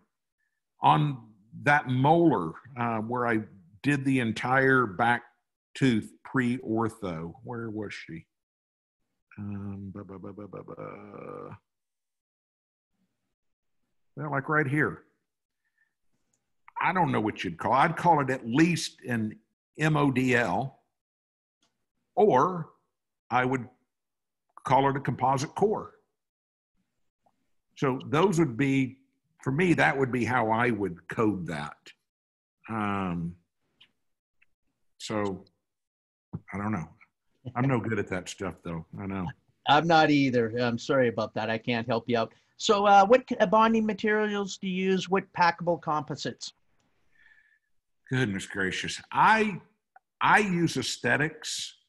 And the only reason I've used aesthetics over time is because back in the day, I like the concept of having an opaque, a body, and an incisal color where I could layer colors. And again, it just goes back to my porcelain days. That's what you did.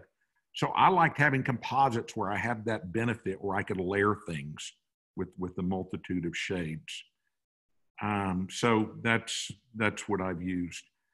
I would tell you that I'm working on another presentation and another technique, Tim, that you're not aware of, but we're actually, say you're going to do 6 through 11 laminate veneers, where I'm doing composite shells, taking those out, cutting those back, layering in other colors, and then taking that and bonding that on the tooth as more of a permanent restoration, almost a veneer, although it's not, obviously it's not lithium bisilicate or anything like that, but it's pretty dang amazing some of the things you can come up with if you'll take the time to play with this stuff, with some of these colors that you can lay stain into and really do some fun things. So I'm just screwing around with that. So we'll stay tuned. We'll see how that goes. As far as bonding material, goodness gracious. My old age is kicking in. Help me here. Well, Scotch bond. No. I use a 4th generation. I etch, prime, and bond. I'm just Optibond. Yes, I use Optibond. Goodness gracious. You know, just to solidify some of my thinking here, with all this COVID crap going on, and I mean, it's just the hassle of it. I don't sleep, people. I don't know about you. I was up at 2:30 last night. I came out my garage and I literally was rewiring part of the car because I can't sleep. And I've got a lady joining my practice this fall, and she's actually buying into the practice next year, and we're supposed to do a 7-year buyout. I called her yesterday and I said, you know what? Why don't you just buy it all? I'm quitting. I'm done. Man, my brain is not where it needs to be. It's just been a stressful time for sure. Yeah, absolutely. So, well, hopefully this has taken your mind off that a little bit, doing this presentation. Are you pouring up the Siltex stent? Wonder what they're getting at there. Thinking after you do your diagnostic wax and do a stent. I guess. So Siltec it's a lab putty, Mm-hmm. and they've got different ones. The bluish purple is the one that I prefer. The green is too hard. The blue purple one is just right for me anyway. And the beauty of it is you can put it directly over your model and your wax.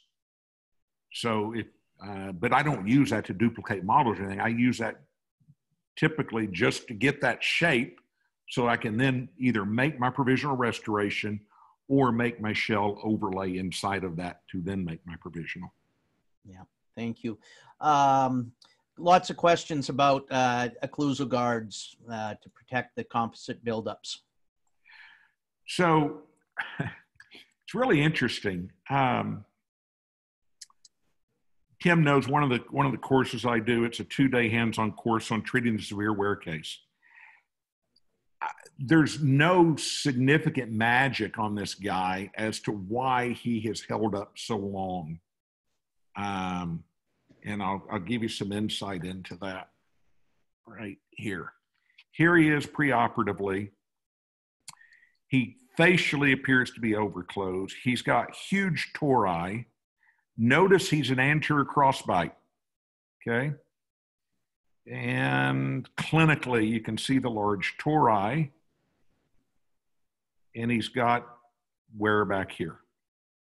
So I've done these composites, and I am just flat out telling you the truth. He hasn't broken one of them. And this has been like, I don't know, 4 years or so, 3.5, 4 years. Does he have a splint? Yes.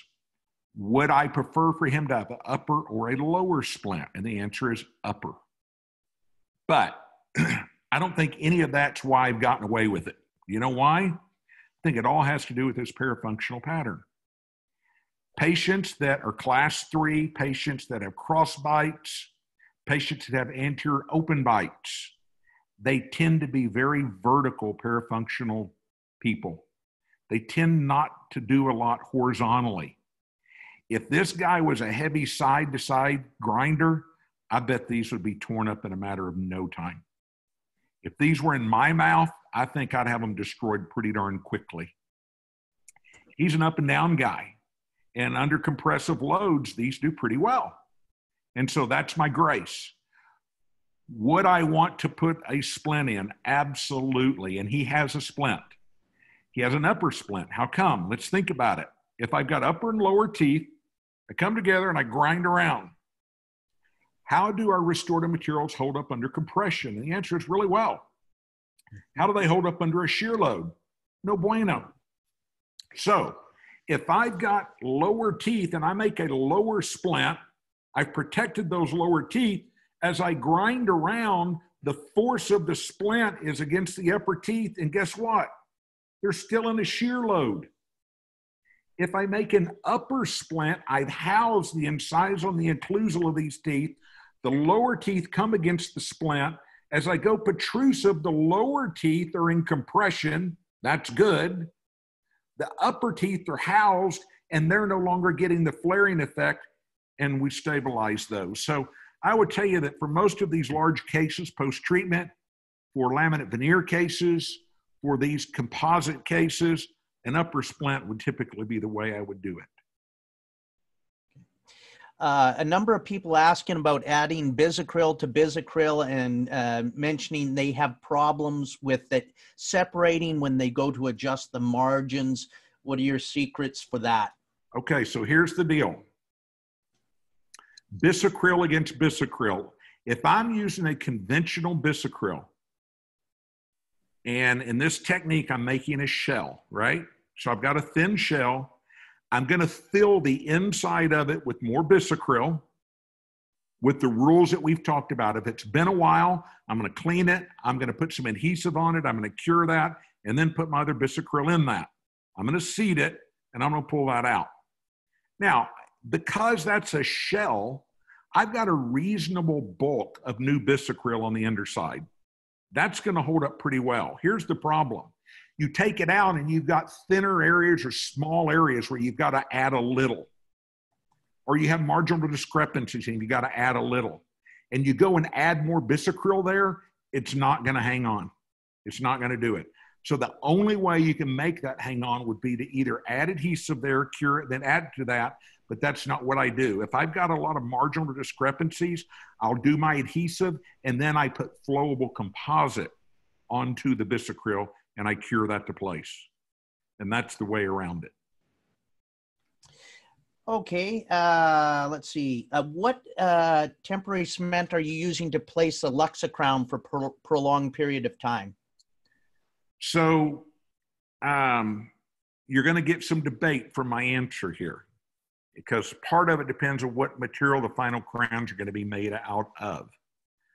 And I've tried every stinking temporary cement there is, but the majority of the time, we use a really thin layer. And the best way I could describe the thickness would be kind of like toothpaste. And we put about 1 millimeter to 1.5 millimeter bead of ZOE BNT around the margin, right at the margin and just up the axial wall. I don't fill it. I'm literally, if my crown is this tall, on the underside, I'm filling it maybe to about there. And you seat that, and that extra compresses up around there, and there's just almost no cleanup. And the majority of the time, that's what we're using. Now, here's the dilemma. If you're bonding a restoration in place, the eugenol is not supposed to be so good. So if I'm doing a restoration that I'm going to bond in place, and I don't want to use that. If I'm doing a lithium disilica crown that I'm going to be cementing in place, I don't mind doing that. So I've got to kind of think ahead to say, all right, what kind of restoration am I doing? Okay. As somebody's asking you, do you make crown preparation on these teeth? If not, how do the shell overlay provisionals get their retention? So I make crown preparations on the teeth. I think they're asking, and I think you showed that where you did the potholes, like in the crowns, and let's say you're not going to the crown preps yet. You're just building up those posterior surfaces. You're not getting in there and doing a crown prep. You're just kind of bonding to the surface you have. Are you not? Yes, like, it's finding, where'd he go? Like this. This is a gold crown. And, you know, go find your orthodontist. They bond composite to metal all the time. And ask them which system they use.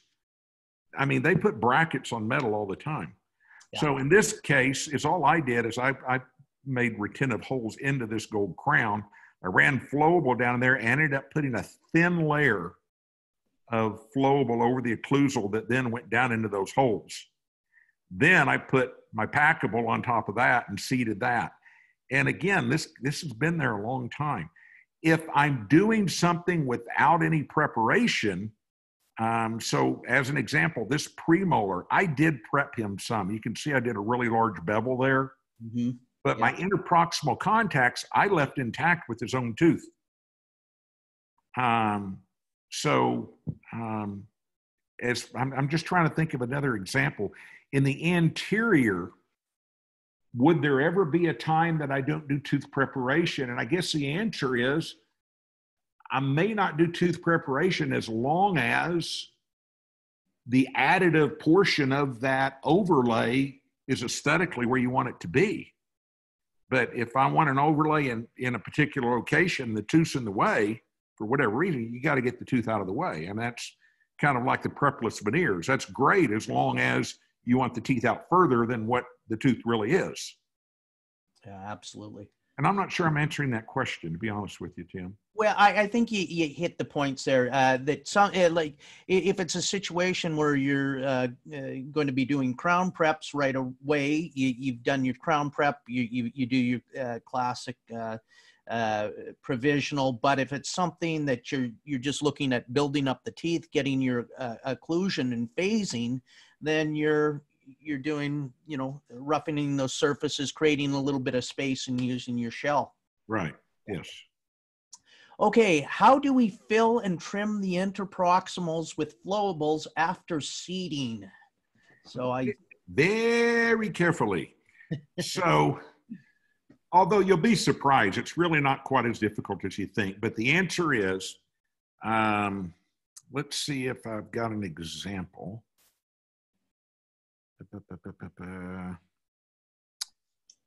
And along those lines, how do you get smooth proximal surfaces and margins when using shell overlay technique?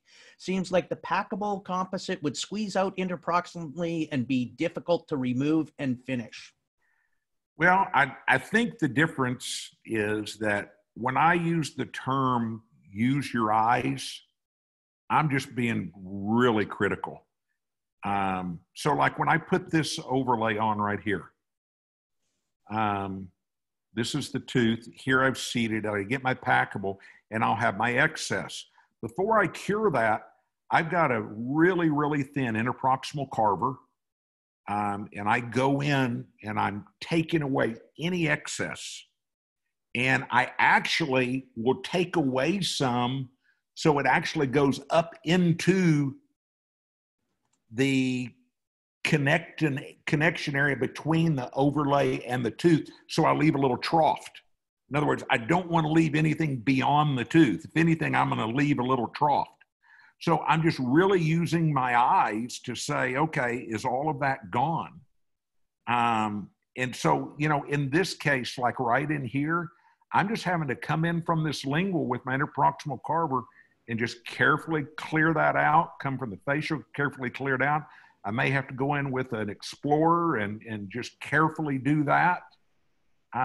It's just a matter of just really, really, really paying attention. But to be honest with you, I found it just really, it's not that difficult. I mean, it's just a matter of just really honing in on it.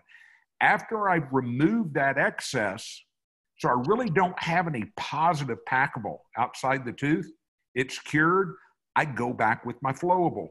And so the question is in here, let's say that I've got a trough in here and I'm adding flowable, is what I might do, I may add a Mylar in here and kind of inject some flowable in there. I might put some flowable and try to get floss and try and clear it with floss a little. You know, it's just a host of different techniques like that. But the answer is I might do it with a Mylar or something at first to try and hold it and keep it positioned around the tooth and then cure that. But no doubt it takes some attention. And I would tell you, doing this guy's back teeth, all these upper and lower teeth, that was an entire day appointment for me. I mean, it was 8 hours, not including the upper anterior provisional bridge, just his back teeth. And I think you would agree, the fact that you're using light cured composite and you're putting these in place, then you're not racing it against time like we do with a dual cure cement when we're cementing a porcelain inlay or onlay. Yeah. I mean, within reason, obviously, you'll get light in there, and you do have some limits. But yeah, it's not a, yes, you have time. All righty. Do you see any postoperative sensitivity with this technique? No, I really haven't. You know, I mean, do I ever have areas of deep decay? If so, I'm going to do all the things you all would do. I would use some Gluma. I would put a liner over that first. I would then bond over that, you know, if I've got areas of concern. Just all the typical things we would always do. I have just continued to work with the 4th generation material. I don't know why. I you know, if you do talk to our main man on materials, Tazir, you know, he contends it's still, you know, that's where we get our best bond with the 4th generation. However, the 5th are close behind, but the sensitivity, so I'll etch, I'll use my Gluma, I'll then bond, I thin that out, I cure, and I often, in many circumstances, I'll put a very thin layer of flowable composite if I have to, cure that, then my packable onto that, So it's just different techniques to try and ensure that, you know, we're getting the surface area covered as well as we can. Now, do we ever have sensitivity? Sure. I mean, with any bonding technique, you can regardless. But, you know, most of these overlay things, you're doing less tooth preparation than if you're doing a conventional filling. Yeah, absolutely. Okay, do you do a CR bite record? Yes. When I do diagnostic study models, we do CR bite records, and those models are equilibrated to that. And then my wax up is done to those equilibrated models. And then when I treat the case, I typically treat to centric relation. Now, if it's a vertical dimension case where I'm opening vertical, there's really no need to equilibrate because nothing's going to touch. So it'd be a matter of, you know, refining that occlusion once they're provisionalized. But the answer is yes, I do take centric relation bite records. Okay. Question is, how do you take the provisionals out since they are pretty firmly splinted together? And I think they're actually referring to, you know, you get that shrinkage and sometimes it's tough to remove those provisionals. Any tricks? No, not really. Is what I do in this case, when I'm doing her anterior here, these are splinted 6 through 11. I'm really looking at all of my preparations to ensure that they draw. All of them. Because if this canine's hooking out to here and this bad boy's here, you're not getting them off. And if I've got a scenario where I know that's the case, then I might choose to do 3 provisionals here and 3 here. So the point is that I really look closely at my preparations to make sure I get a reasonable line of draw with these. You know the deal with bisacral, there's a point where you get them off to where you have some grace to get them off, right? Yeah, and absolutely. So I try to find that point, and then you let them harden. Then on a case like this, after these have hardened, I've trimmed up my margins, you know, reasonably well. I flip this over, I go in with my diamond burr, and I will actually relieve the axial walls on the inside of my provisionals so that these do passively fit up and down. And I do the same thing on my posteriors. Yeah. Okay. Yeah, that's such an important point. I'm glad you pointed that out. I'll answer this one for you. What's the brand of disc you use to separate the pieces of the stent? It's a disc from Comet USA. It is. And let me tell you, we're back in the office tomorrow, and I can't tell you the number, but my girls have it. One of the downsides to these diamond discs with bisacryl, as you know, is they can clog very easily, and they become a royal pain in the butt. And I've tried everything. I keep a little vat of rubbing alcohol, and you can put them in alcohol, and that helps. However, there's another disc that I found. It's not quite as thick as that really thin one, and it just doesn't clog. And that's what I use, and I couldn't tell you the number. My girls can. Tim, is what I'll do tomorrow is when I'm at the office, I'll try to remember to let you know, and you can pass that along to everybody. Beautiful. Yeah. We'll pass that on in one of the upcoming webinars there. You'll have to pick which one and guess. All right. How do you instruct patients regarding oral hygiene with splinted provisionals? Well, I don't think I have any of the underside to show you, but I actually trim these on the underside all the way up into here, so you can get a floss threader into there very easily. Now, do patients run a floss threader in there? The answer is no. They just don't. No, they don't. Then the next question is, do patients really ever floss in provisionals? The answer is probably not. I would tell you this, that I cannot begin to tell you how many times I get this, and this is a train wreck, right? There is no way I'm going to take impressions for final restorations with that. Not going to happen. he's going to get Provisionalize first. If you get some great fitting provisionals, and these are splinted together, here he is with them splinted together.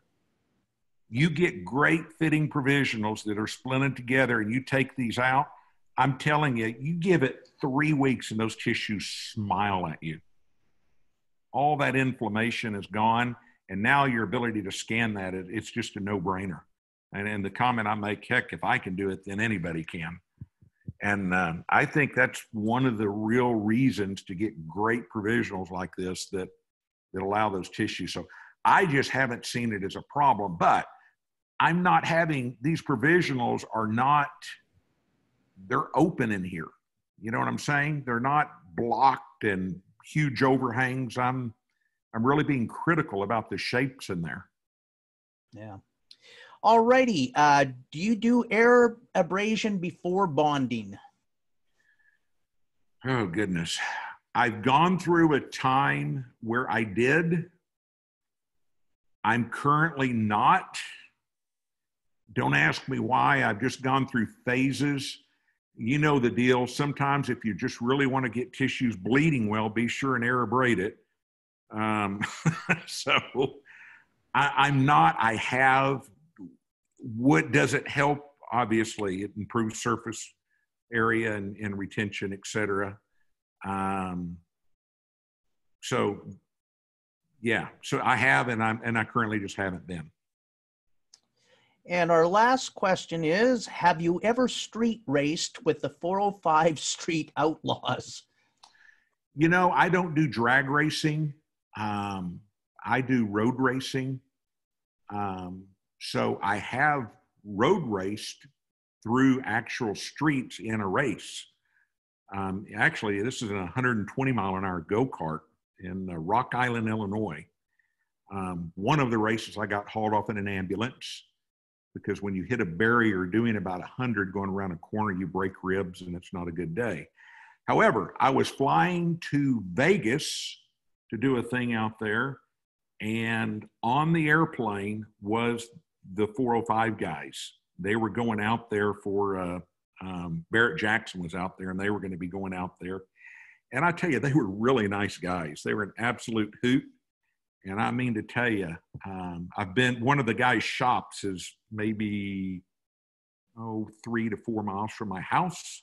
So I've been over to his shop several times, and they've got some serious, serious stuff, man, for sure. Well, Dr. Fling, that's 2 hours. You did about 40-some minutes of questions. Thank you very much. You're welcome.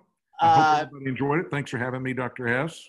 Oh, you're quite welcome. We look forward to hosting you in our Master Track program this fall. So we'll be doing some of these techniques hands-on. For any of you that are interested in the WAGD Master Track program, here's the information here, and just go to www.washingtonagd.org. CE credits will be emailed to the address you registered with, the email address. You will receive an email from the AGD sometime after this webinar, just stating that you were on that. But that's not your actual CE certificate. Your actual CE certificate will come from the University of Washington School of Dentistry CE department. That'll be a PDF that you can just put your name on. It isn't sent out personalized, but that will work for your CE credits. And remember, every 1 hour of CE time on a webinar, a live webinar, counts as 1 hour of CE. I'm just going to let this PowerPoint roll through here so you can see some of the upcoming speakers. You can use the QR codes to get registered, or you can always register at washingtonagd.org.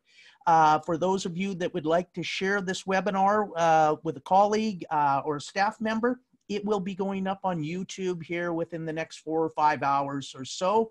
And you can go to YouTube, Washington Academy of General Dentistry, and just remember to like and subscribe and hit the notification bell. And every time a new webinar is up, you'll be notified. So with that, I would just like to say again, thank you, Dr. Fling. We appreciate you coming back and kind of clarifying the shell technique with us. And I just want to say one more time, thank you to all our sponsors, University of Washington School of Dentistry, the Canadian Academy of Restorative Dentistry and Prosthodontics, Pierce County Dental Society, Snohomish County Dental Society, Patterson Dental, Comet USA, and of course, the Washington Academy of General Dentistry. This is the WAGD Stay Home, Stay Healthy CE series. Thank you. We look forward to seeing you on Monday, starting 9:30 in the morning with Dr. Bill Robbins. Have yourself a good weekend, and thank you for supporting the Washington Academy of General Dentistry. Thank you, Dr. Hess. Thank you, Dr. Fling. Thank you, Welcome. Val. Thank you, Thank Dr. Yamamoto. Bye-bye. Hi Thank to you, the Dr. Fling. Plus residents there at the UW. Thanks for joining us today. All righty. Val, I'm going to end the meeting. Good to go. Thank you. Bye-bye.